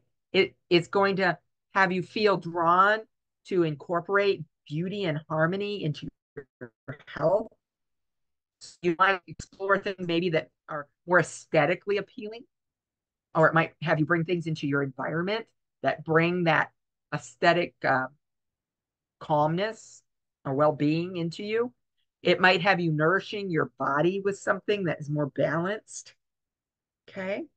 So basically, when you have a progress planet go into the sixth house, it's going to have a emphasis. Your theme is going to change. So it's going to give you a review of your daily habits and your routines, and it's going to go with enhanced well-being and productivity. Okay. Um, when you have um, a planet progress into the first house, okay, it's into that ascendant space. Let's say Mercury is the one that progressed into your first house. Okay, so it's going to bring your focus on communication about health, or maybe you advocating for yourself in a healthcare setting. Maybe you're finally not afraid to say something you've needed to say, or go after something you needed to go after in the healthcare arena. This also would encourage you to, anytime you have this first house progress plan movement, this is going to encourage a renewed sense of self-awareness. Okay, how you take care of yourself physically and mentally. Okay, you're going to see those progressions and those changes. Okay, so when we look at the sun progression, okay, I'm going to focus in heavily on the sun. We're going to focus heavy sun, moon, and ascendant quickly. We're looking at the sun. When you have a sun progression, you're looking at a couple big themes. It's evolving identity and life purpose. Okay, we know that. And so you're going to have a 30-year span when it changes into a new sign. So as it changes into a new sign, this is going to be you aligning yourself with a new direction, maybe some new goals, things that are going to start resonating within your true self. Okay. So when we're looking at, let's say, a sun progression from Leo to Virgo, okay, it's going to highlight like a shift in health focus. And so if it's moving into that Virgo, it's going to have, you're going to be more emphasized on health and wellness. It might make you have really a lot of interest in nutrition and exercise and being holistically healthy than what it was before. Okay. I went through that shift. I'm in my third year now, and I do see that occurring with me. And of course, the deeper you get into it, the the more the more you see that transformation. Okay. When we are um, looking at sign changes with the sun, you're looking at, uh, like I said, you're going to look at the sign, and it's going to bring in its unique qualities and its challenges. And that's going to help shape how you are expressing your vitality and managing your well-being. Okay. Now, when we look at the moon impressions, it progresses a little quicker. You're looking at like 2.5-ish years in each sign, in each area. So as it shifts, you're finding changes in your emotional needs. All right, it's bringing in the unique qualities and challenges that go with the new sign that are going to shape how you are connecting with your emotions and how they address your needs. So again, this is going to be changing every few years, and this we will do multiple times in our life. An example would be, so let's say we've got the progress moon goes into Aries, right? So it came out of Pisces and moved into Aries. So with this progressed moon in Aries, you might experience, maybe you're feeling more independent. Maybe you're feeling more assertive, right? Maybe you are focusing more on taking charge of your emotional well-being and your health. All right. Maybe it's having a more impact on your physical health, because you've got that, you're bringing forth that energy of that Aries, that warrior, that momentum, right? Let's say your moon went into Virgo. Okay. This could be heightened awareness of how anxiety might be impacting you. Maybe you might think about how it impacts your digestion because of the moon, or how stress is affecting your immune system, right? So this period would encourage attention to your mind, body health, and the integration of practices that support emotional and physical balance. Okay. So basically, wherever that progressed moon is, you're going to be looking at the sign that it's progressed into and what it represents, and analyze it from that point. Okay. And then we have our ascendant progressions.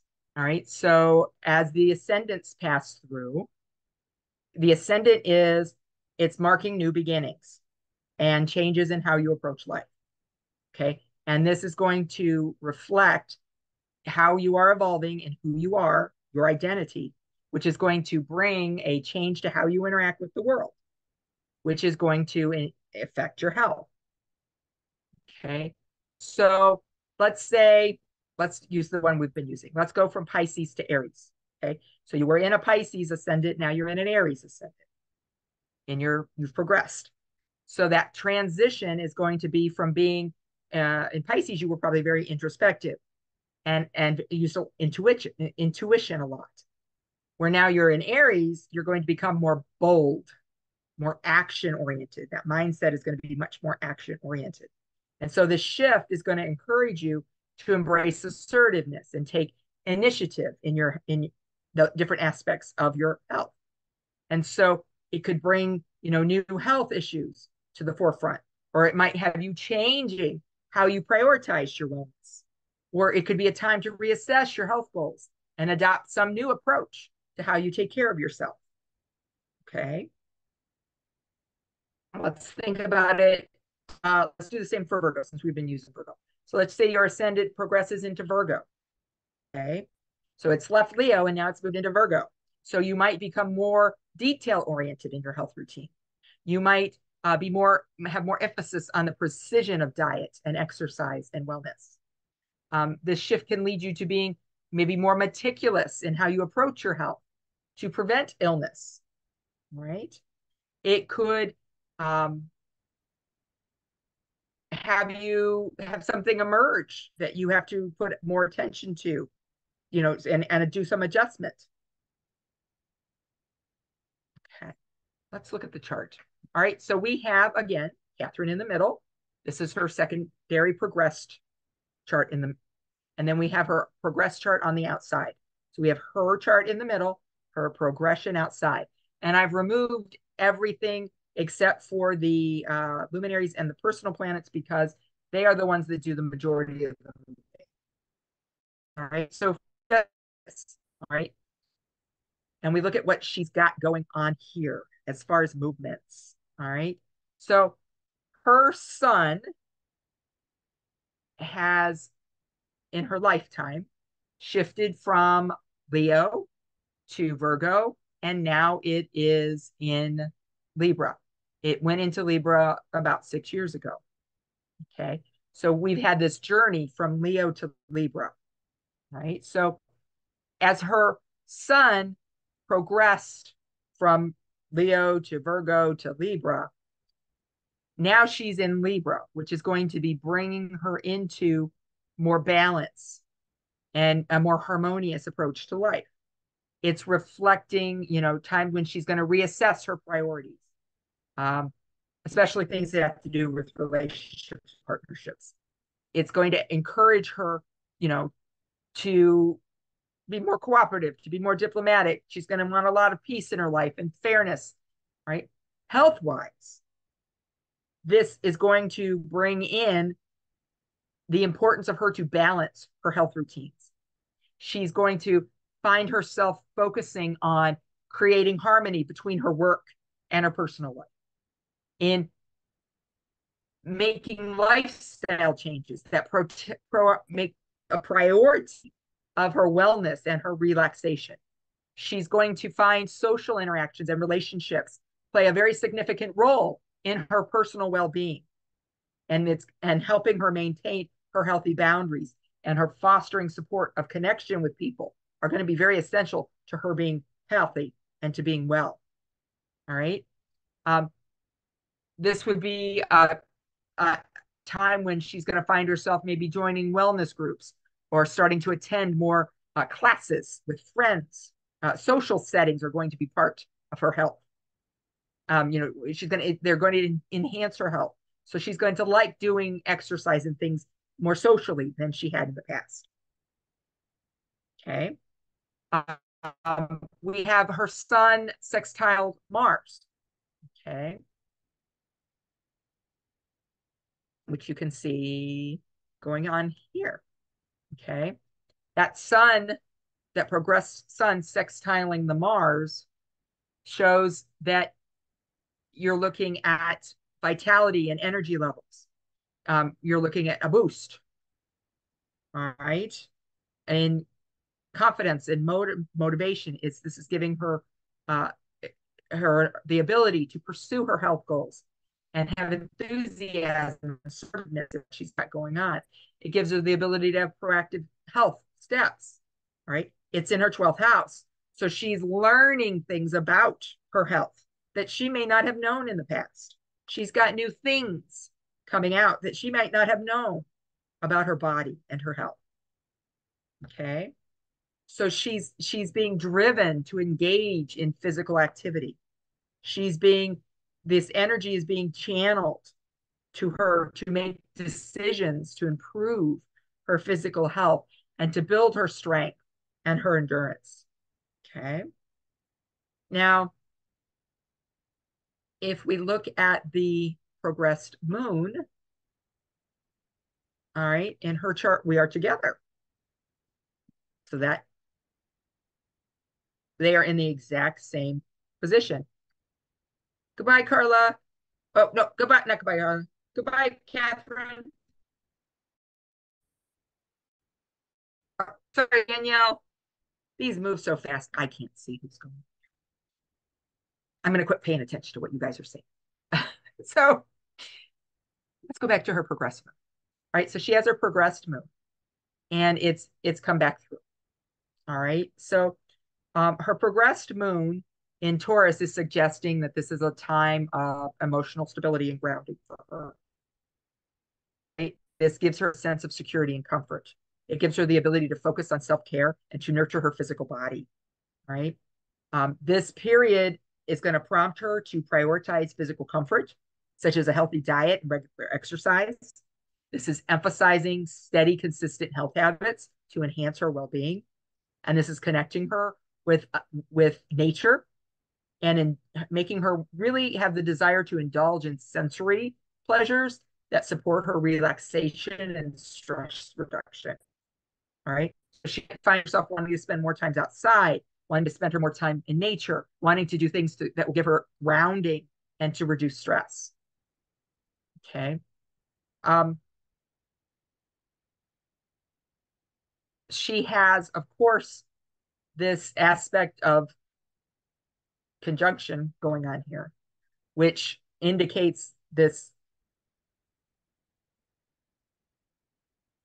um, this reset. You know, she's got a reset occurring here. She's resetting her health. She's resetting what's going on. She's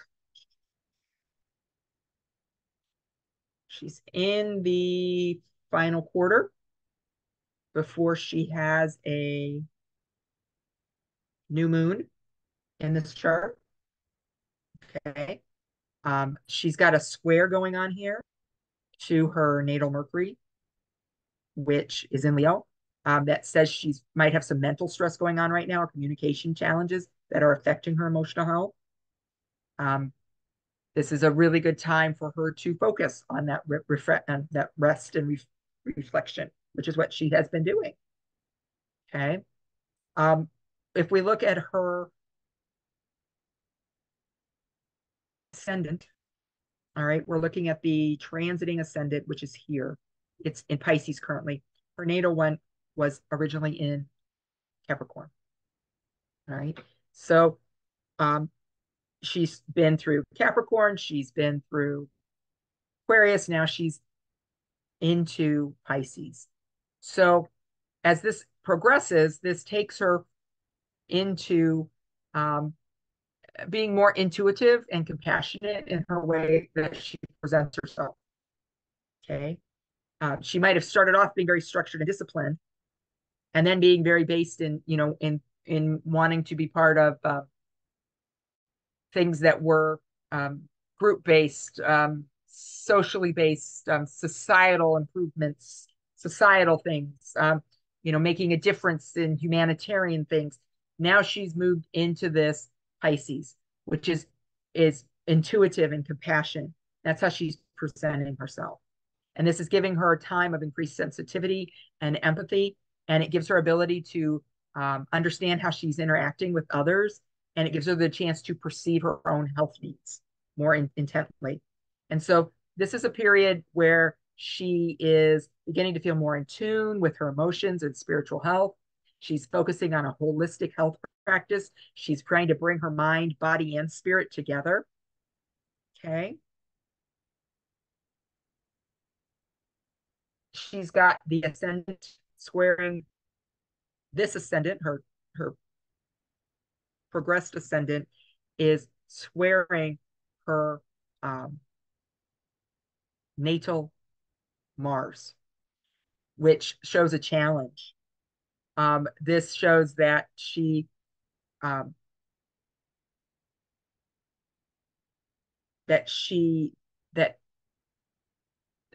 an impulsiveness or being or overexerting things of that nature could affect her physical health. That it could cause her overexertion or stress related health issues. So she has to prioritize a balance in her activities.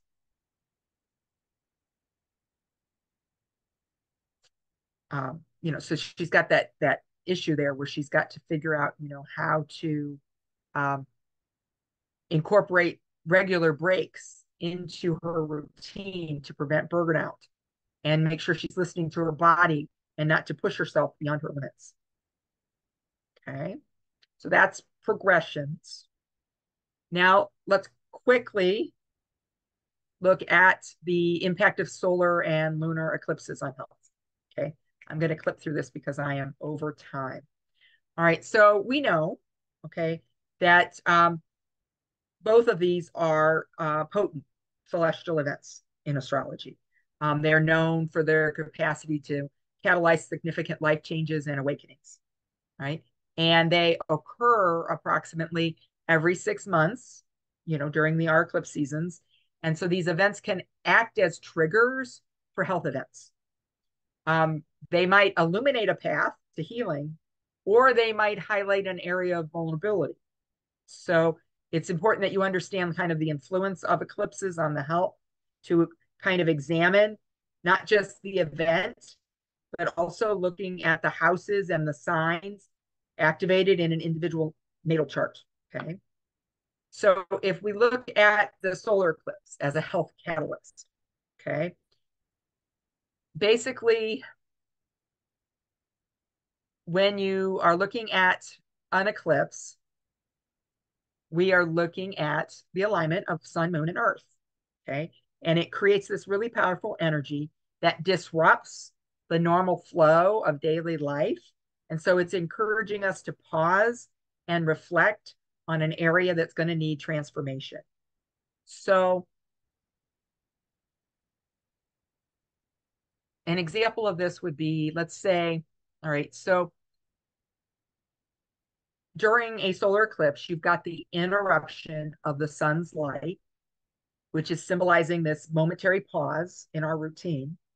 And it's providing an opportunity to reset and realign with our true intentions and our health goals. So a solar eclipse, because it occurs approximately every 6 months, each time is going to highlight a different area of your natal chart and life that during this period of time is going to be ripe for introspection and to start new things, particularly concerning that area of health. Okay. So let's say you have a solar eclipse in your 6th house. Okay. So you might feel this urge to address a health concern, or maybe you feel this urge to adopt a healthier habit, or maybe you start rethinking how you approach how you're taking care of yourself. Okay. When we're looking at health, a solar eclipse is going to mark the onset of a new chapter, and it's going to initiate a significant shift in how we approach our physical and mental well-being. Okay. So basically, they're going to either be the dawn of a new health chapter, or they're going to reveal a hidden health issue. They're going to illuminate something that's not seen, or they're going to just bring about this sudden awareness of a health issue that maybe you've been ignoring. Okay. So those are basically the things that will happen. So you're looking at example of a new beginning. Let's say that we've got maybe during the last solar eclipse, you had this sudden urge to quit smoking and to start having a healthier diet. Right. And so this eclipse energy is going to support this decision and provide the motivation and the push to take the steps you need towards this. Okay. So it gives you that opportunity to kind of assess your current health practice and determine what changes are going to be needed to have optimal wellness for the future. All right. As far as the unseen, it might, like I said, maybe you have some health issue that you've ignored, and it brings it forth and says you can't. Maybe you've been dealing with like issues of being persistently fatigued, or maybe you've got these unexplained headaches all the time. The eclipse energy is going to encourage you to seek some medical advice that's going to lead you to some kind of diagnosis that's going to allow you to address this problem more effectively. So basically, it's going to encourage some kind of preventive care. It's going to bring about a revelation that's going to highlight the importance of managing something that you've had wrong. Okay.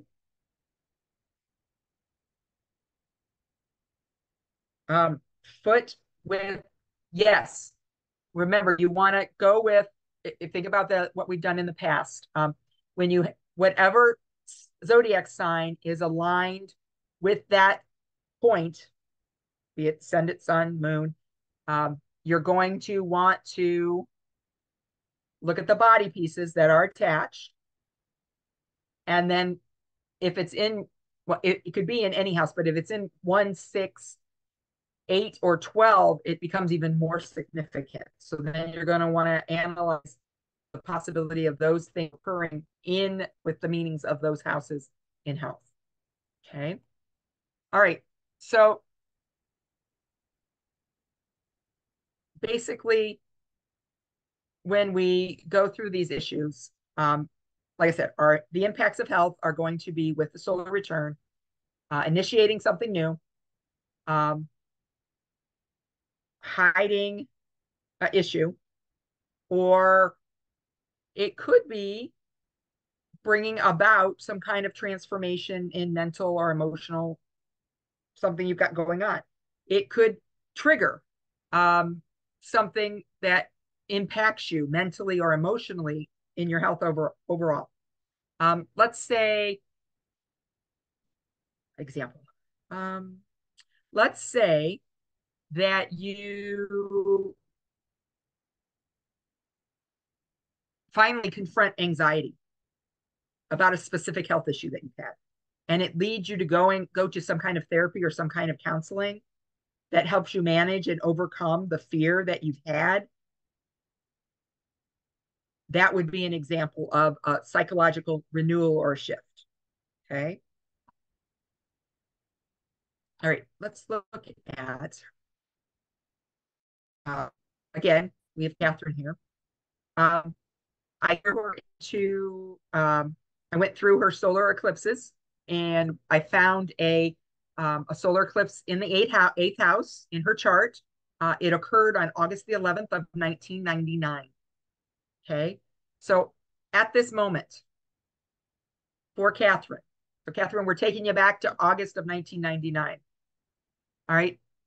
This eclipse in that eighth house might have highlighted some kind of psychological healing or some kind of deep transformation that would have helped her address and heal some underlying psychological thing that was contributing to a physical example, a physical syndrome, some symptom or something that was brought forth. Like looking at her chart, you've got the sun and Mercury involved. So this could have been a conjunction that might have intensified her focus on identity and self-discovery. She might have experienced a renewed self of self, a renewed value of self. It might have helped her to redefine maybe some health goals or some health priorities. It might have caused her to embrace more of her authentic self and initiate some new health practices that were more aligned with who she truly was. It would have been a good time for her to set some new personal goals or let go of a habit that wasn't serving her anymore. This could have marked a turning point for her managing some kind of chronic health issue. Maybe she explored some new therapy or some new something that addressed a root cause of some long-term problem she had had. Okay. Could have been any of those kinds of things going on in her chart. Okay, so that is kind of the essence of what's going on. All right. Um, if we look at in the different areas, this could have been because we're looking at eighth house. This might have had a focus on sexual health. This might have had something to do with sexual health concern or an issue related to intimacy or relationships. Um, could have made maybe a pregnancy because she's got Jupiter in the fifth house at the same time in Saturn. Could have been any of those kind of things. So, but you're looking at this could have been a time where she would have been having open communication about something maybe that had to do with sexual health, intimacy, and any concerns that were addressed through it with honesty and understanding.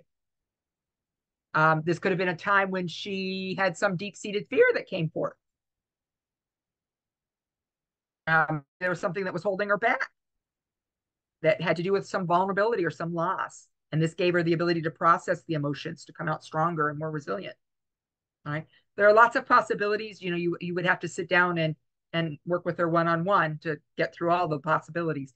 But you'd be going back to that time and trying to look at what had occurred at that point. Okay. I also pulled up a solar eclipse for her on December the 4th in 2002 in the 12th house. Okay. Could this have been financial? Yes, this could have been financial, like an inheritance. Yes, it could have. Now, this one in the 12th house, we're looking at this could have initiated some kind of healing or spiritual renewal. This might have been when she started on a deep healing journey. This might have been when she addressed some hidden emotional issue. Maybe this was when she was drawn more to meditation or some kind of therapy or some kind of spiritual practice, right? So now we're in December of 2002. So we're going back 22 years. So, go back to that point. Could have been any of these. We had the sun sitting on top of her, actually close to, it was within proximity. The north node was very close to her Mars that she has in the 12th house. So I mean, we could have been looking at all sorts of things there that could have been increased emotional intensity, the need to take some kind of action. She could have been confronted with some hidden health issue she didn't know about. This might have been when she started finding solutions for it. This could have been when maybe it emphasized some kind of preventative care that she needed to take that she hadn't. Maybe it made her reassess her health habits and her need to make adjustments to make sure she was healthier in the long term. This could have some kind of psychological impact on her, releasing some outdated beliefs, embracing new perspectives on health and healing. Could have been travel, yes. Could have been a foreign travel. Letting go of some kind of limiting belief about her health and embracing a more positive mindset about health. Once again, these are when you start looking at eclipses, you really have to be working one-on-one or working on your own chart, so that you can really dig, because you have to kind of dig into what was going on into that period to see. Now, if we were trying to go forward to look at them, we would, you could roll forward into a chart and get an idea of what was going on. Getting healthy for a 2002 pregnancy. Okay. Yeah, so you can see these where they would have been moving into her life. So when we look at lunar eclipses, when we look at lunar eclipses as a health event, they are catalysts for emotional and physical release. They are prompting us to confront the results of past actions and encourage a fresh perspective on health and well-being, right? And so this, the things that go along with lunar eclipses, all right, so these are events that are happening during a full moon. So we're looking at the sun and the moon casting a shadow. We're looking at the interaction between the sun and the moon, and the sun is casting a shadow on the moon, right? So that is our full moon. So we're looking at culmination, completion, the positives coming out of a past effort. Okay. So when we look at these, you're looking at culmination and release. You're looking at emotional and subconscious patterns, um, embracing some new holistic approach to wellness. Uh, let's dig a little bit more into these. So we're looking at maybe a purging. A lunar eclipse could have you finding yourself experiencing an emotional purge. So this could be a period where you get really deep-seated feelings that are closely tied to your health and your well-being. So it's a time to express maybe your suppressed emotions, you're stressed, or you have a trauma, or you've got some emotional baggage that comes up to the surface and wants to be released. Okay. So maybe you have an example would be like maybe you've got some overwhelming sense of grief as you finally confront it and you let go of this long held resentment or anxiety. You get this emotional release and it's intense, but it's really healing and liberating. Okay. That would be an example. Maybe you have an impact on physical health. Maybe you've got like this emotional baggage that you've been carrying and it's been manifesting itself physically, right? Causing, stress related health issues, chronic conditions.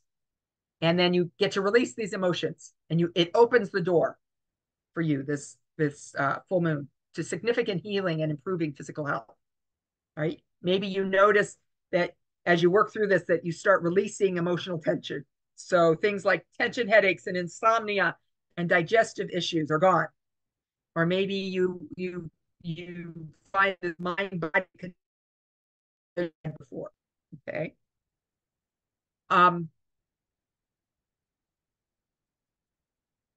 You could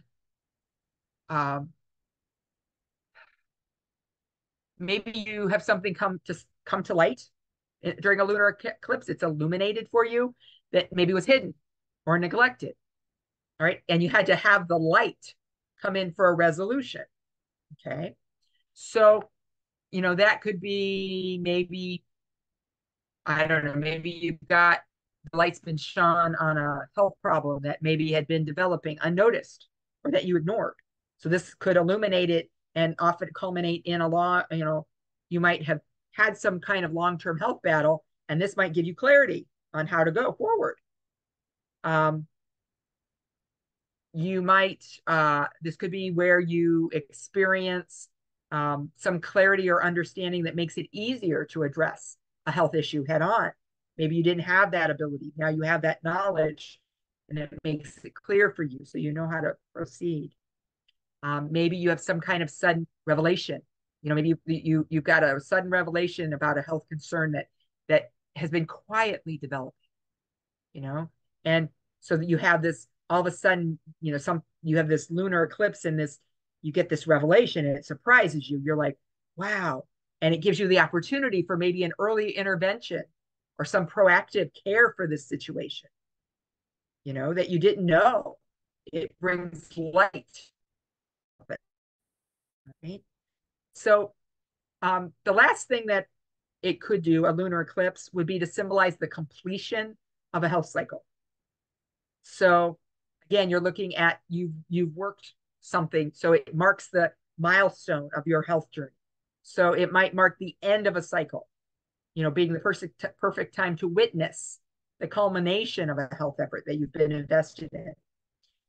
This could be maybe when you see a tangible result of hard work and dedication that you've made to improve your health. It could indicate,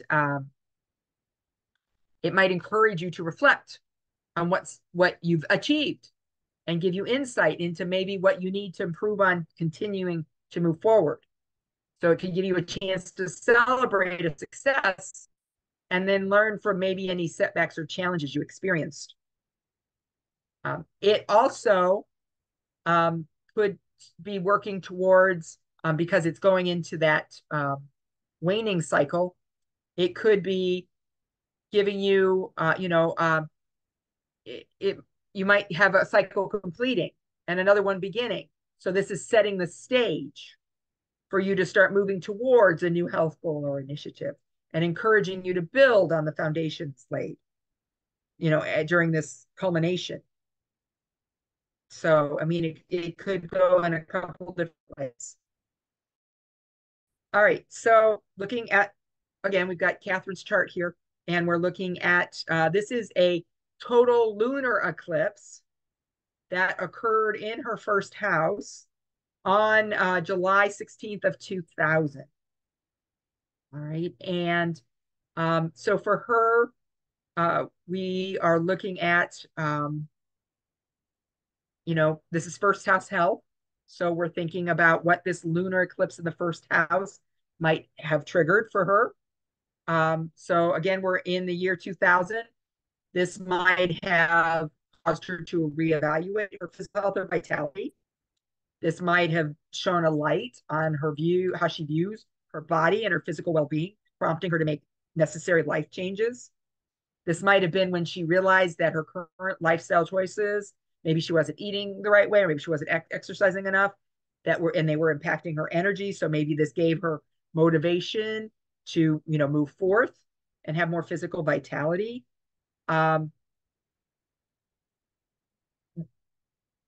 We've got a square in this chart. We've got the ascendant squaring the Mars. So we could be looking at maybe this bringing increased energy and impulsiveness. Maybe she was making her take, an action regarding her health brought on by the lunar eclipse. It could have been maybe her redefining her self-image or her identity. She might have had a really strong desire to reinvent herself or change how she was presenting herself to the world. This could have been illuminating her personal health challenges that maybe needed a little more attention. So this could have been a time when maybe she discovered an underlying health issue or pattern that she had to address. This could have been an emotional purge, maybe encouraging her to release any pent-up feeling or stress that might have accumulated, and giving her significant healing and personal growth. It might have given her insights into her emotional landscape and how it affects her health. Could have been a lot of things, right? And then I also have a total lunar eclipse in her chart that occurred in 1993, in November of 1993. And this is a sixth house. So we're looking at a lunar eclipse in a sixth house, would be looking at health and daily routines. So this could be a culmination of efforts related to her health and well-being. It might be a time when you see the results of her diet or an exercise regime for the last 6 months. It might reflect on how these choices have been good or not been so good. It's when she started going to a homeopathic doctor. Okay. It could be, let's see.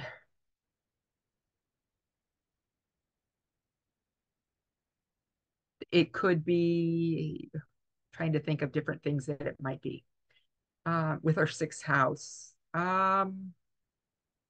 She might have had a motivation, maybe, to challenges by increasing her workouts or tackling new health goals. It might have made her, want to balance her energy to not be overexerted. It might have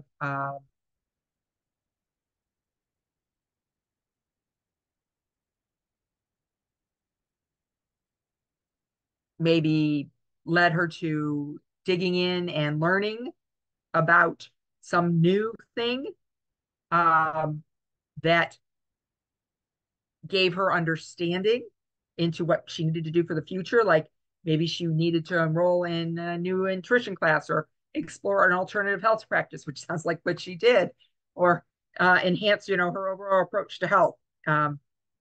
You've got a lot of things going on here that it could be.